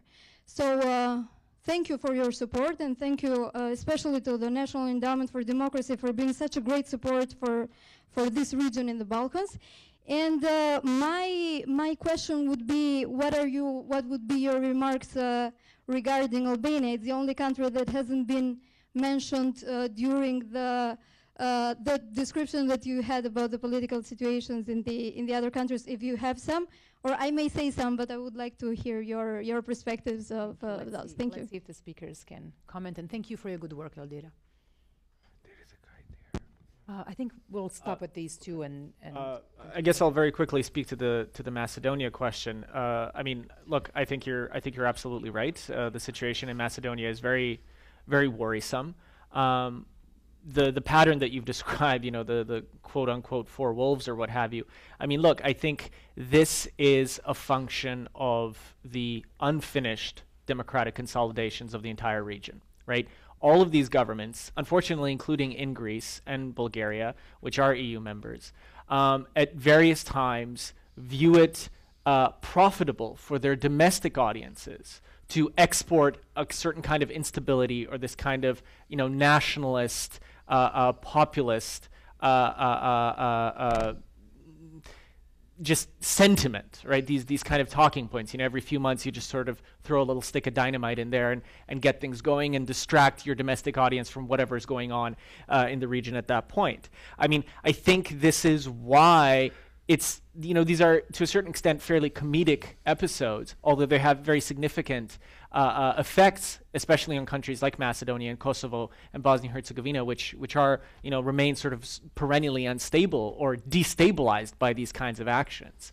But this is exactly why we cannot give up on not just sort of domestic democratization efforts, but a kind of regional democratization as well. And I think the second speaker made that good point, right? Like at the civil society level, we have tremendous linkages. We have tremendous networks, right? People from Tirana have no problem going to Sarajevo or to Belgrade to have these meetings, to talk very frankly. And you're absolutely right. We're all confronted by the same kinds of problems. These are regional phenomena. And so to my mind, you know, when I speak about Macedonia, I have to talk about Bosnia, and when I talk about Macedonia, I have to, when I talk about Bosnia, I have to talk about Macedonia and the entire region, because until we create the kinds of mechanisms and we create the kind of inertia, right, we're never going to see that wholesale consolidation. And when you create the wholesale consolidation, I think you'll see a lot less of these kinds of silly and reactionary and pointless disputes over non-issues, right? This Bulgarian idea of Macedonian identity. I mean, it's not only is it offensive, but at the end, it's also farcical, right? It's a meaningless statement, but it elicits fire and brimstone, and that's exactly the point, right? Anything on Albania, maybe? About Macedonia, I remember that the first signal that something is wrong in Macedonia was that the ruling party or ruling parties were controlling media. That was the first country in the region that have such phenomena. And I remember that so many people say, yeah, but Macedonia is so advanced comparing to other countries in the region. It was 2007, 2008, that they don't need other support. That everything will be fine. We should trust in institutions that are already built and so on. And this is the proof now what is happening in Macedonia, that what we build in all Balkan countries is very vulnerable. That progress is not for granted. I mean, that processes that will go back and much back, I mean, are possible. And I'm afraid that this will happen in Macedonia in the long run. What is very make me, how to say, almost sad, or how to explain my feeling is, I talked so many times in Brussels about Macedonia, and they absolutely, people that are involved in solving crisis in Macedonia, they don't know what to do. Absolutely, they don't know what to do. And I remember one very, very off the records, but very open and honest message. And a guy who is one of key negotiators telling me, I just hope that Americans will you know, jump in and help. And this is you know, this is kind of reality for Macedonia. And I think after the elections, we hope that elections will solve something. But unfortunately, I don't see that much things will be solved in the long run. And that is the message from Macedonia, that we need to build institutions and we need to go further, and not to stop at some level and say, okay, this is enough for that particular country, and we should not work further, and that's good until 2020 or 25. Let's do it, let's take it easy. So I think that lesson learned from Macedonia should be applied to other Balkan countries. Any notes? Albania. No one spoke about Albanians again. We should try to do something, yeah. I'm not so familiar to all of the processes in Albania, but I believe participation in the work on the regional level, which Albania and Edi Rama and his government did, is really good. And I, just a little bit coming back to what you said before about Serbia and Croatia agreeing on Bosnia, and Bosnia is lost the game. In Kosovo, I don't believe this is the case, even though this is the joke. Because, in Kosovo we face with very specific situation where international community is having a lot of power, much more power than we should hope for in 2017 to have. And when I say that, I mean ruling the country, doing and helping still local authorities to build up the country and all of that. And then on the other side, you have big troubles and big problems in this regional cooperation efforts when Kosovo is involved because of Serbia's position, with change of Serbia position, with Kosovo position. It happened the other day, and no one actually published that Kosovo left some of the regional meetings because they were disagreeing on something, on some decision that some Serb will be put in some position as a director somewhere. So what I'm saying is... It happened in Albania, so we can mention it Albania. happened in Tirana, yeah. There's a reason to with the mention support of OSCE in Kosovo, which is an engagement from Bosnia. So it was really regional effort. But what I'm saying is that this is so important perspective of traveling, which you mentioned, and I would support that, because it looked like, in a way, crazy, but, I traveled first time to some other country, I don't count and don't remember, like when I was small, in 20s, first time in the neighborhood country, because, we don't travel. So I think we need to change that, because, for those older folks in the room, and even those from former Yugoslavia, you know what it means when you could travel, in Sarajevo or in Bosnia and meet people. The biggest trouble in Balkans is that we hate each other and we don't know each other. And that's something what we should, accept as a knowledge. So you have a bunch of prejudice facing people, and I think their civil society work was great. You have so many of those mechanisms, so many of them with support of United States of America, especially the private foundations here, which help many of those initiatives in Bosnia and Serbia, the first time in Kosovo-Serbia relations, Albania was involved. But now we are getting local governments to get on the board. That's great news. And that's something where we should support them, all of them, when they decide to put money and efforts in that type of investment, because that's investing in future voters.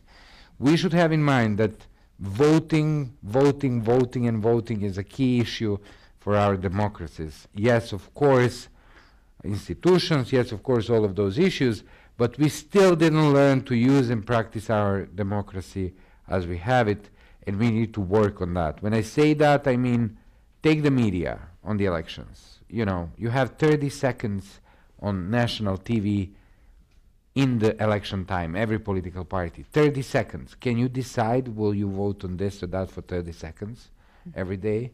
And this is like bad ruling. This is bad for everybody. Even if they're left or right or whatever, there is no serious debate and serious discussion within societies. We have a couple more questions in the back. Let's take more questions. There was one all the way in the back, and then here we'll come back to Rob.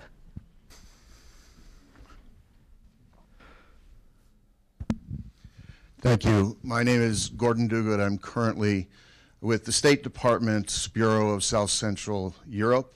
Until last August, I was a deputy ambassador in Belgrade. Two clarifications before my question. First, Vice President Biden was supposed to meet the opposition. His plane was held up by weather. The meetings with the opposition and civil society in Belgrade took place with Charlie Kupchan, who was his senior foreign policy advisor. So it was on the schedule, and unfortunately, weather interfered. On the sanctions on Mr. Dodik, this was not a decision by two individuals.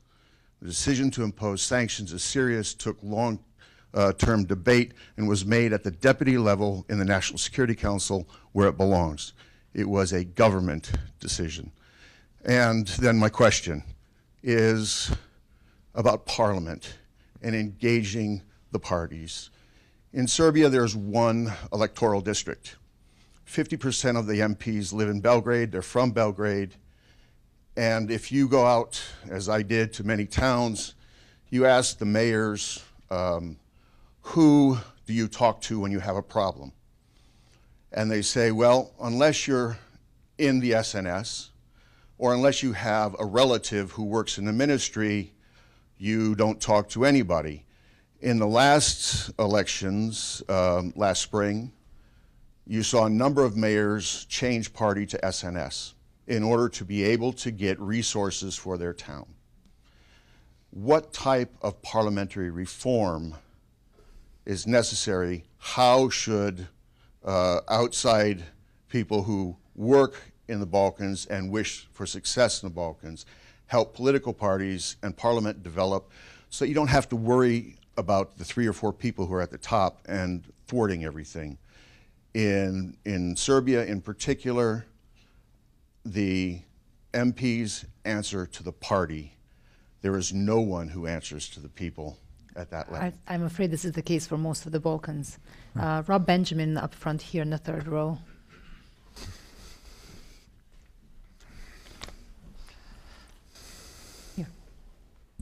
Thank you very much. I'm Robert Benjamin with the National Democratic Institute, happily still very much engaged in the Balkans, courtesy of the NED and USAID, and working with, among other institutions, political parties and parliaments. I think all of us are feeling a little whiplashed by the geopolitics within and outside of the region. And I am tempted to agree with those who feel that Europe and the United States have lost their grip, and that other powers, legitimate or not, are taking up the space. And when it comes to the role of Russia, I think in Washington we have to be a little bit more expansive in understanding Russian influence, where I think people here are focusing, as they should, on Ukraine and Moldova and Georgia. But I think we also have to incorporate a larger space to understand the entirety of this phenomenon.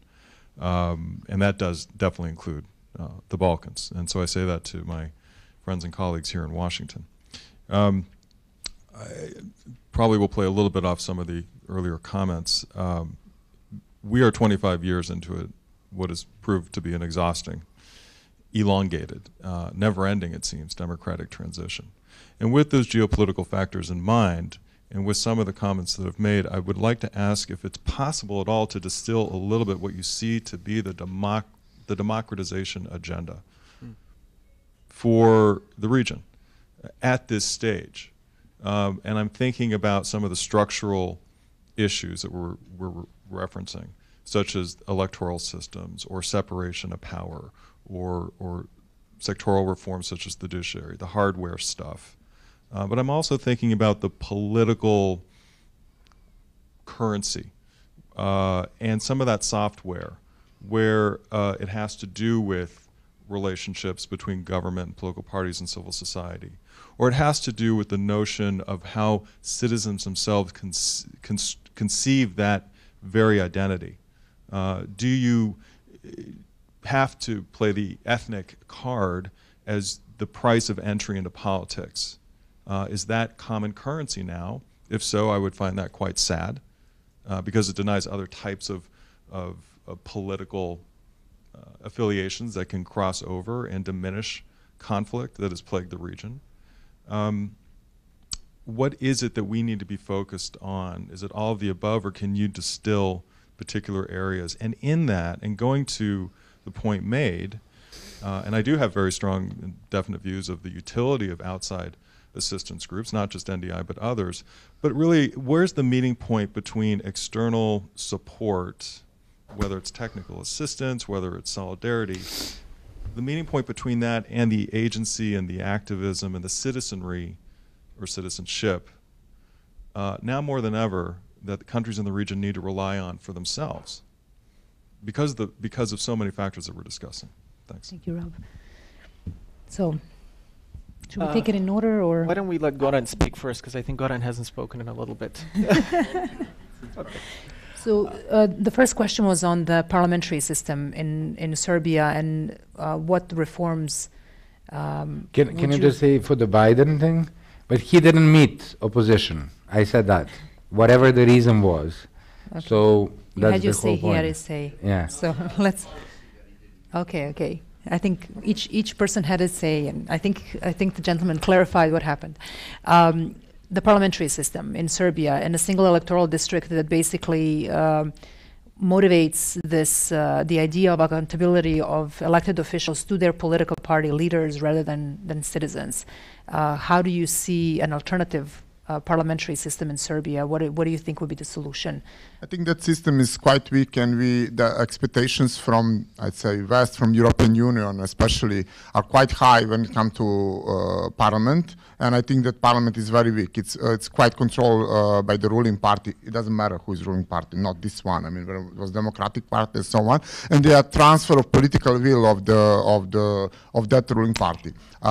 Expectations that are coming from West, but particularly from EU, is that we as a citizens can influence Parliament much more, and that there is a possibility to have something. And I remember recently that when we tried to have some public hearings in the Committee for Human and Minority Rights, a public hearing to different issues, topics, I don't know, national minorities or something like that, and it was like, okay, we want to have one hearing, one public hearing, 10 public hearings per year, and they say it's too much. And you're committee, you're just committee, you're not plenary session.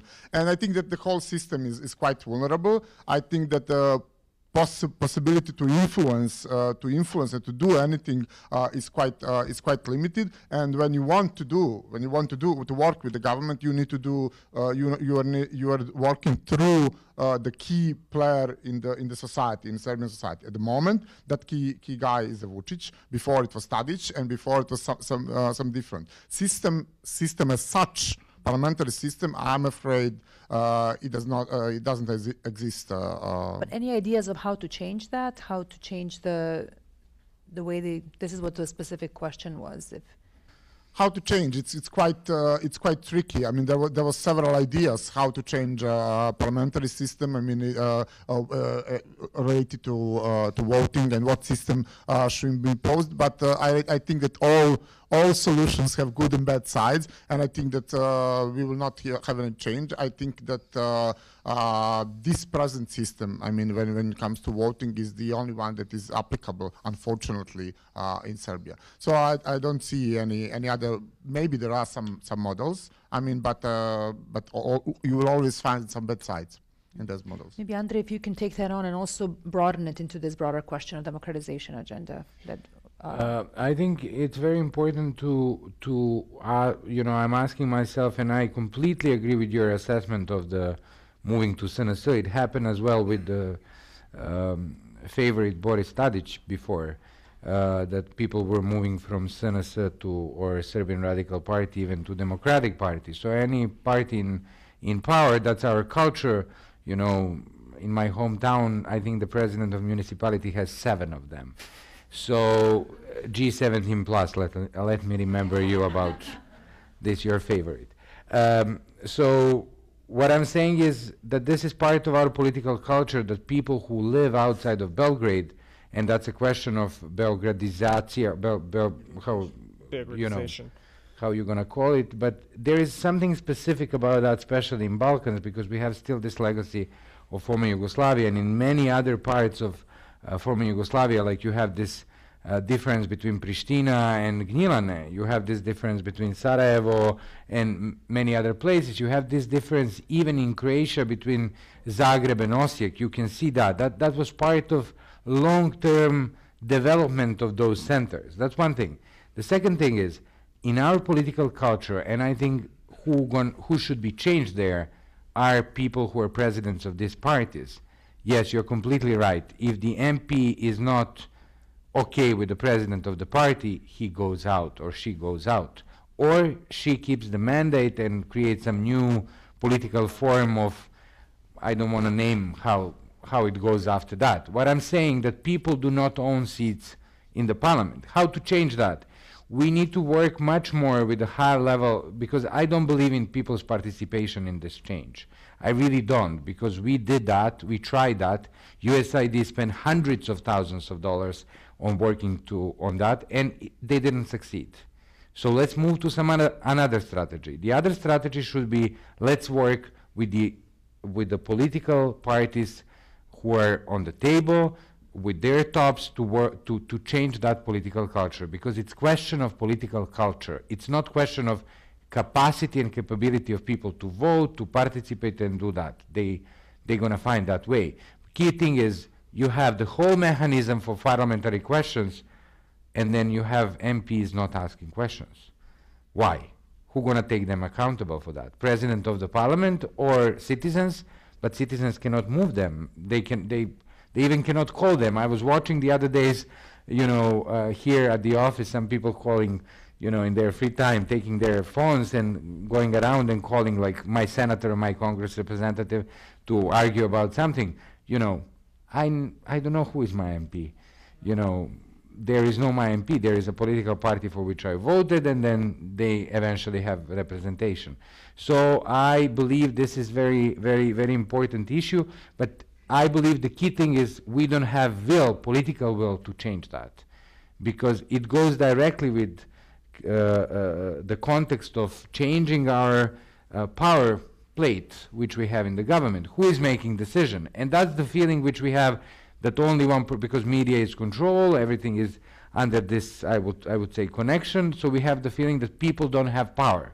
But then we come to the point that 9 activists of Youth Initiative made huge scandal.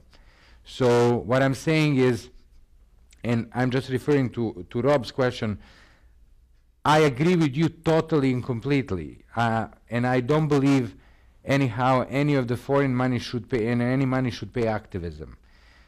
The question of activism for better state in Serbia should be question for us who are living there, not to be on our salary request, be active 5 days a week.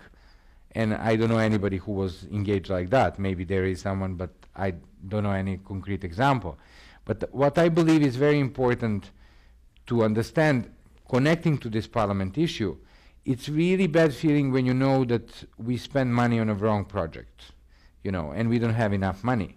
What I'm saying is we need much more and much clearer assistance, not just in a question of money and question of foreign aid and how this can be evaluated. We as well need to discuss what we did. When I say we, I believe the whole, and there was a very great contribution by Ivana in her book, actually, about donors' mistakes. I'm serious. Civil society mistakes and donors' mistakes, and I'm using my pencil. This is very important issue. Guys, you were spending a lot of money on reform and then not taking care about supporting those who are against reform. So, this is not democracy. This is question of serious evaluation and re-evaluation of the foreign aid at all. Not just the influence and the changes, but what you did. Where are the mistakes? Something what we learned from all of those evaluators who were sent from Washington and dealt with us.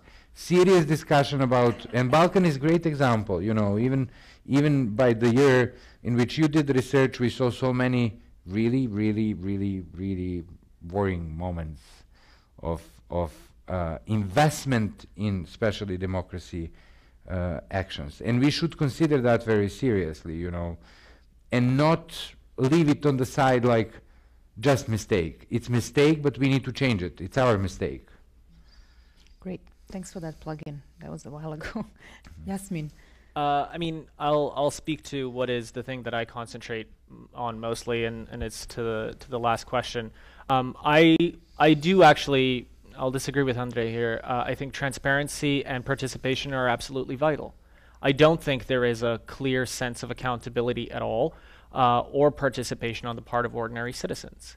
The things that I've tried to work on, for instance, with the Friedrich Ebert Stiftung, is actually developing these kinds of platforms for participation, right? We have these activist fora, especially reaching out to some of these sort of more militant kids, what we started seeing in Macedonia and Bosnia in 2014, right? This tremendous sense of resentment and anger at the whole artifice of political power and culture in Bosnia in particular, but in the region as a whole and the international community, creating the kinds of venues and platforms for them to come in, to have a day where they can call you every bad word in the book, and then they get it out of their system, and then you go, cool, so what do we do now?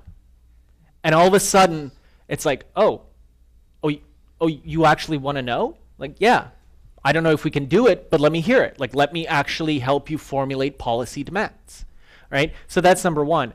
And this is also something that relates to the parliamentary question, right? I mean, I think Andrei raised the point very well. This notion that you get 30 seconds on television to make your point. I mean, why don't we have debates, right?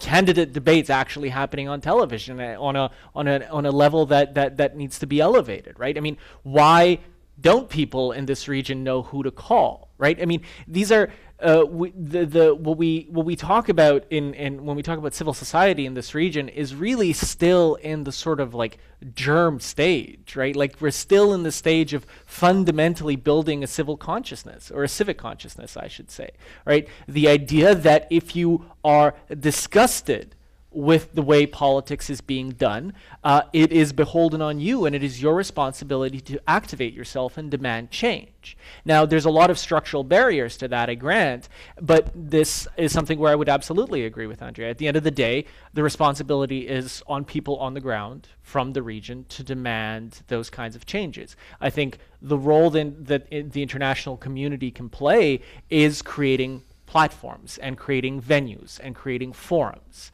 I do not expect the United States or Germany or the United Kingdom or whoever else to change Bosnia-Herzegovina. I do hope and plead for the United States and other international actors to help us build those forums and those participatory institutions and avenues. That's where the conversation begins and kind of ends for me, right? That's the sort of the thread that runs through it. I have to say to their credit that our colleagues from the National Democratic Institute both tried the candidate debates and continued to employ that as a method, as well as constituent offices, if I remember correctly, in at least a couple of countries, which sound like this mechanism for contact with parliamentarians. Any other questions? Jim Hooper. Microphone is right behind you. There you go. Thank you.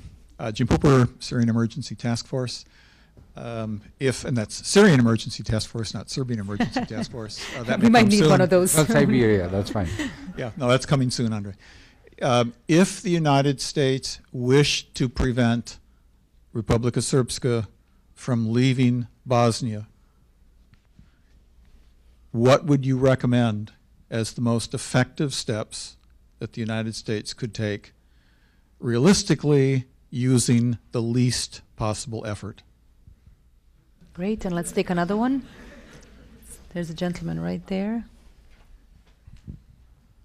My name is Petr Urban from the Embassy of Bulgaria. I just kind of felt invited by hearing Bulgaria and the farce policy that we have toward Republic of Macedonia, and the notion that we support the accession of Republic of Macedonia to the EU, but without its identity. So it's, of course, I cannot agree, and I think this is a kind of a blunt, direct accusation that kind of provides a too simplistic view of the open issue that we have between Bulgaria and Macedonia.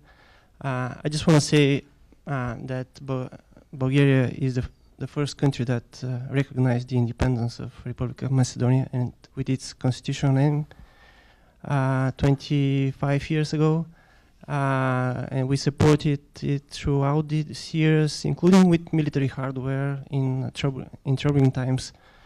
Our end strategy is to see a prosperous and democratic Macedonia as part of the NATO and the EU. I would just say that what has been said about the remarks by the president is something that I cannot find, or I'm not aware of. President Ivanov visited Sofia right after the elections, presidential election that we had in November, and he met both with the then president and the newly appointed one. So this is just a sign that Bulgaria takes a very pragmatic and open approach to Republic Macedonia. We hope that we'll be able to overcome the open issues. Thank you. Any brief comments on that, if you have? I don't want the back and forth, please. No. I respectfully, I mean, I'll take the point, as it were. I do think that I mean, it's perhaps a question better answered by the person who originally posed the question. I will just say that I think there are continuous the level of discourse and dialogue as it concerns these kind of explosive questions of core national and state identity in the region as a whole are at an unacceptable level, and they continue to be politicized for the most reactionary and really cynical and partisan ends. I think that's all that needs to be said about that as a general climate. And I do think I would, again, we go back to the civil society. I think when you go at the level of civil society discourse, we don't have these issues. These are not the conversations that are happening. We need to ask ourselves very seriously why it is that at the political level, these are the kinds of questions that are being asked. To the question about the potential for RS secession, and I really appreciate the way you phrased the question about the notion of what's the most bang for our buck, as it were. I think the most bang for our buck is name and shame very clearly, right? Notwithstanding the decision that was taken by the Treasury Department, which was long overdue. For too long, it has been the policy, not just vis-a-vis the current government and the RS, but in the political establishment in Bosnia-Herzegovina in general, that people are allowed to say all kinds of scandalous and incredibly destabilizing things, and for the international community to come out with very blasé statements, right? I think it's not sufficient to state simply that, the United States or the EU or what have you, remains committed to Bosnia-Herzegovina's Euro-Atlantic perspectives. The statement that was released vis-a-vis the sanctions was much better, because it not only identified the causes for why this decision was taken, but also that the United States was committed to the territorial integrity of Bosnia-Herzegovina, right? That makes it very clear what we're talking about. That, I think, if it is done consistently and clearly, and I really do commend the current embassy staff and the current team in Sarajevo right now in the U.S. Embassy. I think they've done an excellent job.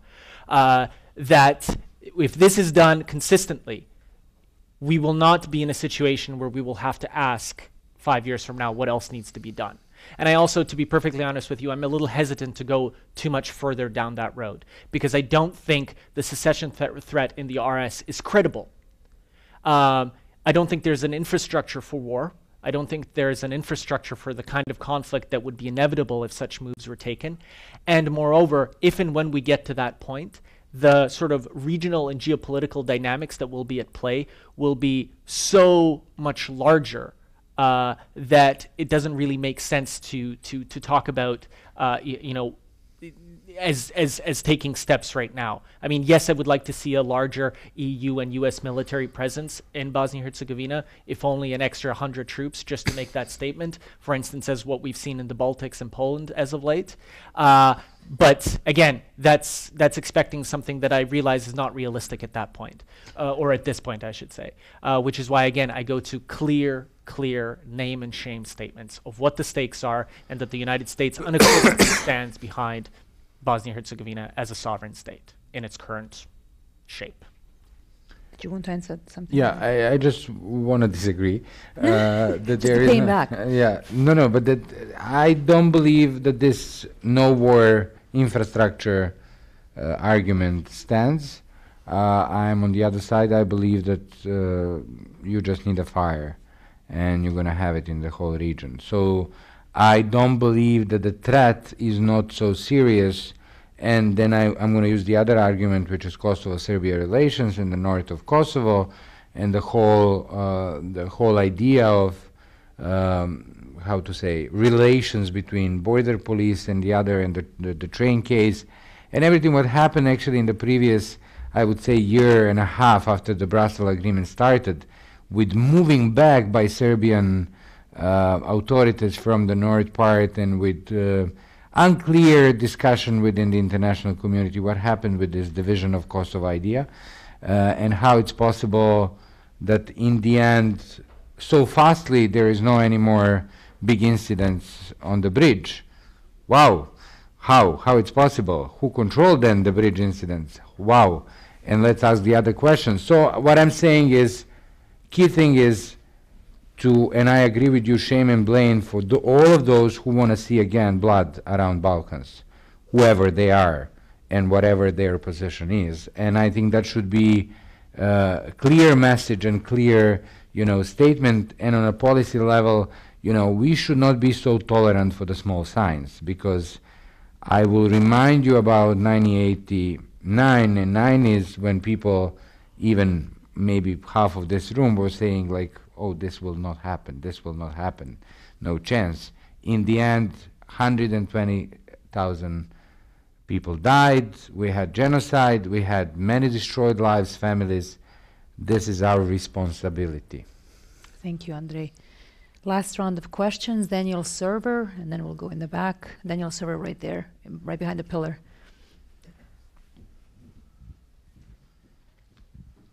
Daniel Server, I'm a professor at Johns Hopkins SAIS. It's good to see you all. Some of you I know in cyberspace. A comment, which I'll try to keep to 5 sentences. I've been generous. I haven't heard from you, and I admit I had to step out for a few minutes, any reflection or appreciation on what the change in the American administration means for the Balkans. So I'll offer you my view, which I'm entitled to because I'm not at NED or NDI or IRI. We have an ethnic nationalist administration now, one that is not committed to equal rights under the law. And I think you have to think very carefully about what that means once it's reflected into foreign policy, which will take months, admittedly. And before you plead too much for American hands-on, I would argue that our losing our grip is exactly what we should have been doing to some degree. It's a question of the pace at which we lost it and the ways in which we lost it. But we didn't support sovereign, independent, territorially and integral states in order for us to be able to boss them around. In the end, the responsibility has to be with the Balkans to sort this out. And I think you're going to see an American administration quite different from previous ones, which will make your lives in some ways much harder and in some ways much easier. Thank you. One last question. We'll do it in the back. Thank you. My name is Benjamin Kissen. I came in slightly late, so I don't know if this has already been mentioned, but my question was on Vetvendosia in Kosovo. And Yasmin already sort of touched upon engaging with more, I don't want to say militant social movements, but there's been a tense history between the U.S. Embassy in Pristina and Vetvendosia. But as the party and the movement gains steam, how should U.S. policy change in terms of engagement with that movement? Any last question? Anybody else just dying to ask a question, because this is it, going once, going twice? Well, let's not do that because there's lunch waiting for us, and I know one person has to take a little break, and I really have to eat lunch too. So let's start with the Vetman dossier question to give Yasmin just a second to run out. And I should answer Vetman dossier question? Why not? Why not? You go way back with with those guys. Yeah, I like Albin Kurti. You know, I think U.S. should engage with everybody. I don't see the point in not engaging with Vetman dossier or anybody else. But, and just to connect that to Dan's other question or statement, I see your point, yeah, but when I say engagement of Washington, I just don't think U.S. as a institution, State Department and all of those, we need help and support not just from the official Washington, D.C. And you've been, in a way, putting us on the third level of your table, not the first and the second as we were there, which is understandable having in mind what's going on. But I really believe that engagement for me, when I say and recommend engagement of U.S., it goes jointly with some clear positions. And that's the biggest trouble. Because general positions about democracy, rule of law, everything what we heard from U.S. officials, and we heard it for years, it's not enough. Good and bad guys should be named good and bad guys. No specific terminology definition unit at the embassies. And that's something what I really believe should be there. And good and bad processes. For me, it was unbelievable watching back representatives of U.S. Embassy speaking and supporting people who attack human rights defenders in public sphere, who attack freedom of media. And I can understand from the point of connections and communication and trying to control things to speak with them, but I don't believe in support. And I would remind you of some of the great American ambassadors' efforts to tell, for example, Serbian public that they are bigger Serbs than the Serbs are. So this is, from my point of view, wrong strategy. Doing marketing from that point of view of policy is not something what I believe we should see from U.S. institutions. And I have in mind, coming back to the Vetman dossier, just to conclude this whole thing, should we speak to extremists and all the others? I do believe in dialogue. And I believe, and I always speak with people who are complete opposite to me. I was actually, the other day, encouraging Anita Mitic from Youth Initiative to go on TV with the most awful journalist, and I'm using this wording, in Serbia, who is running the worst tabloid ever, to go with him on TV Pink in Belgrade and to fight with him. Because I believe this is needed. It's needed to say and state out, and that's the place where I believe our responsibility comes to an end. Because Serbian nationalists are my problem, not U.S. problem. Serbian radicalization, potential war, everything what we are saying, it's not your problem unless you are not engaged in a way we believe you should be engaged. So what I'm saying is no one is not giving to U.S. responsibility for our lives. I don't give you that. But I'm just saying don't mess with us in lack of understanding or lack of engagement. And that's something what I can say to my American friends. We've seen that in previous years. Even it was not official policy, even it was weather or whatever, you know, we saw that. We saw many, I would say, bad steps in these situations and support to some people who do not deserve that support. Anything to add, Goran, in your concluding remarks? 2 hours ago, I mentioned when you asked me why we failed, why all our investment failed, I mentioned one of the reasons is that message is not clear and strong. And that's what Andre mentioned. I mean, message must be clear and strong. I'm dealing with human rights. And, you know, when someone from abroad is coming to see any government, Serbian, Bosnian, Macedonian, and they say, you know, what about human rights? I mean, they say, well, we are respecting the highest level of human rights. What about rule of law? Yeah, we believe in the rule of law. That is not working. I mean, or democracy, or free elections. You cannot tell them, you must be specific what you expect by free elections. Andre mentioned also that it's very important. I agree fully. Free elections are crucial for all Balkan countries. And How to achieve that? With such media? No, it is not possible. If you don't have access to media, it is not possible. If opposition parties, I'm not in any political party, but it is not possible for opposition party to do anything if they don't have access to media and to funds. If funding of opposition party are not good. So this is the message we need to pass, something very clear and very strong that is from United States and also EU, must pass that message. If messages are very general, we will not achieve anything. And I think this is the thing that should be done in the coming period, especially now when they expect that those messages will not happen anymore. So the time of clear messages or strong messages are past. You know, they can play any game in the future. I think that particularly now that things are important. That you're coming with very strong messages about with whom you should talk. I mean, we should talk to everyone. I'm talking to everyone in my country and in any country. We should talk to everyone, but it depends how we are dealing with, how we are engaged with someone. How, not if.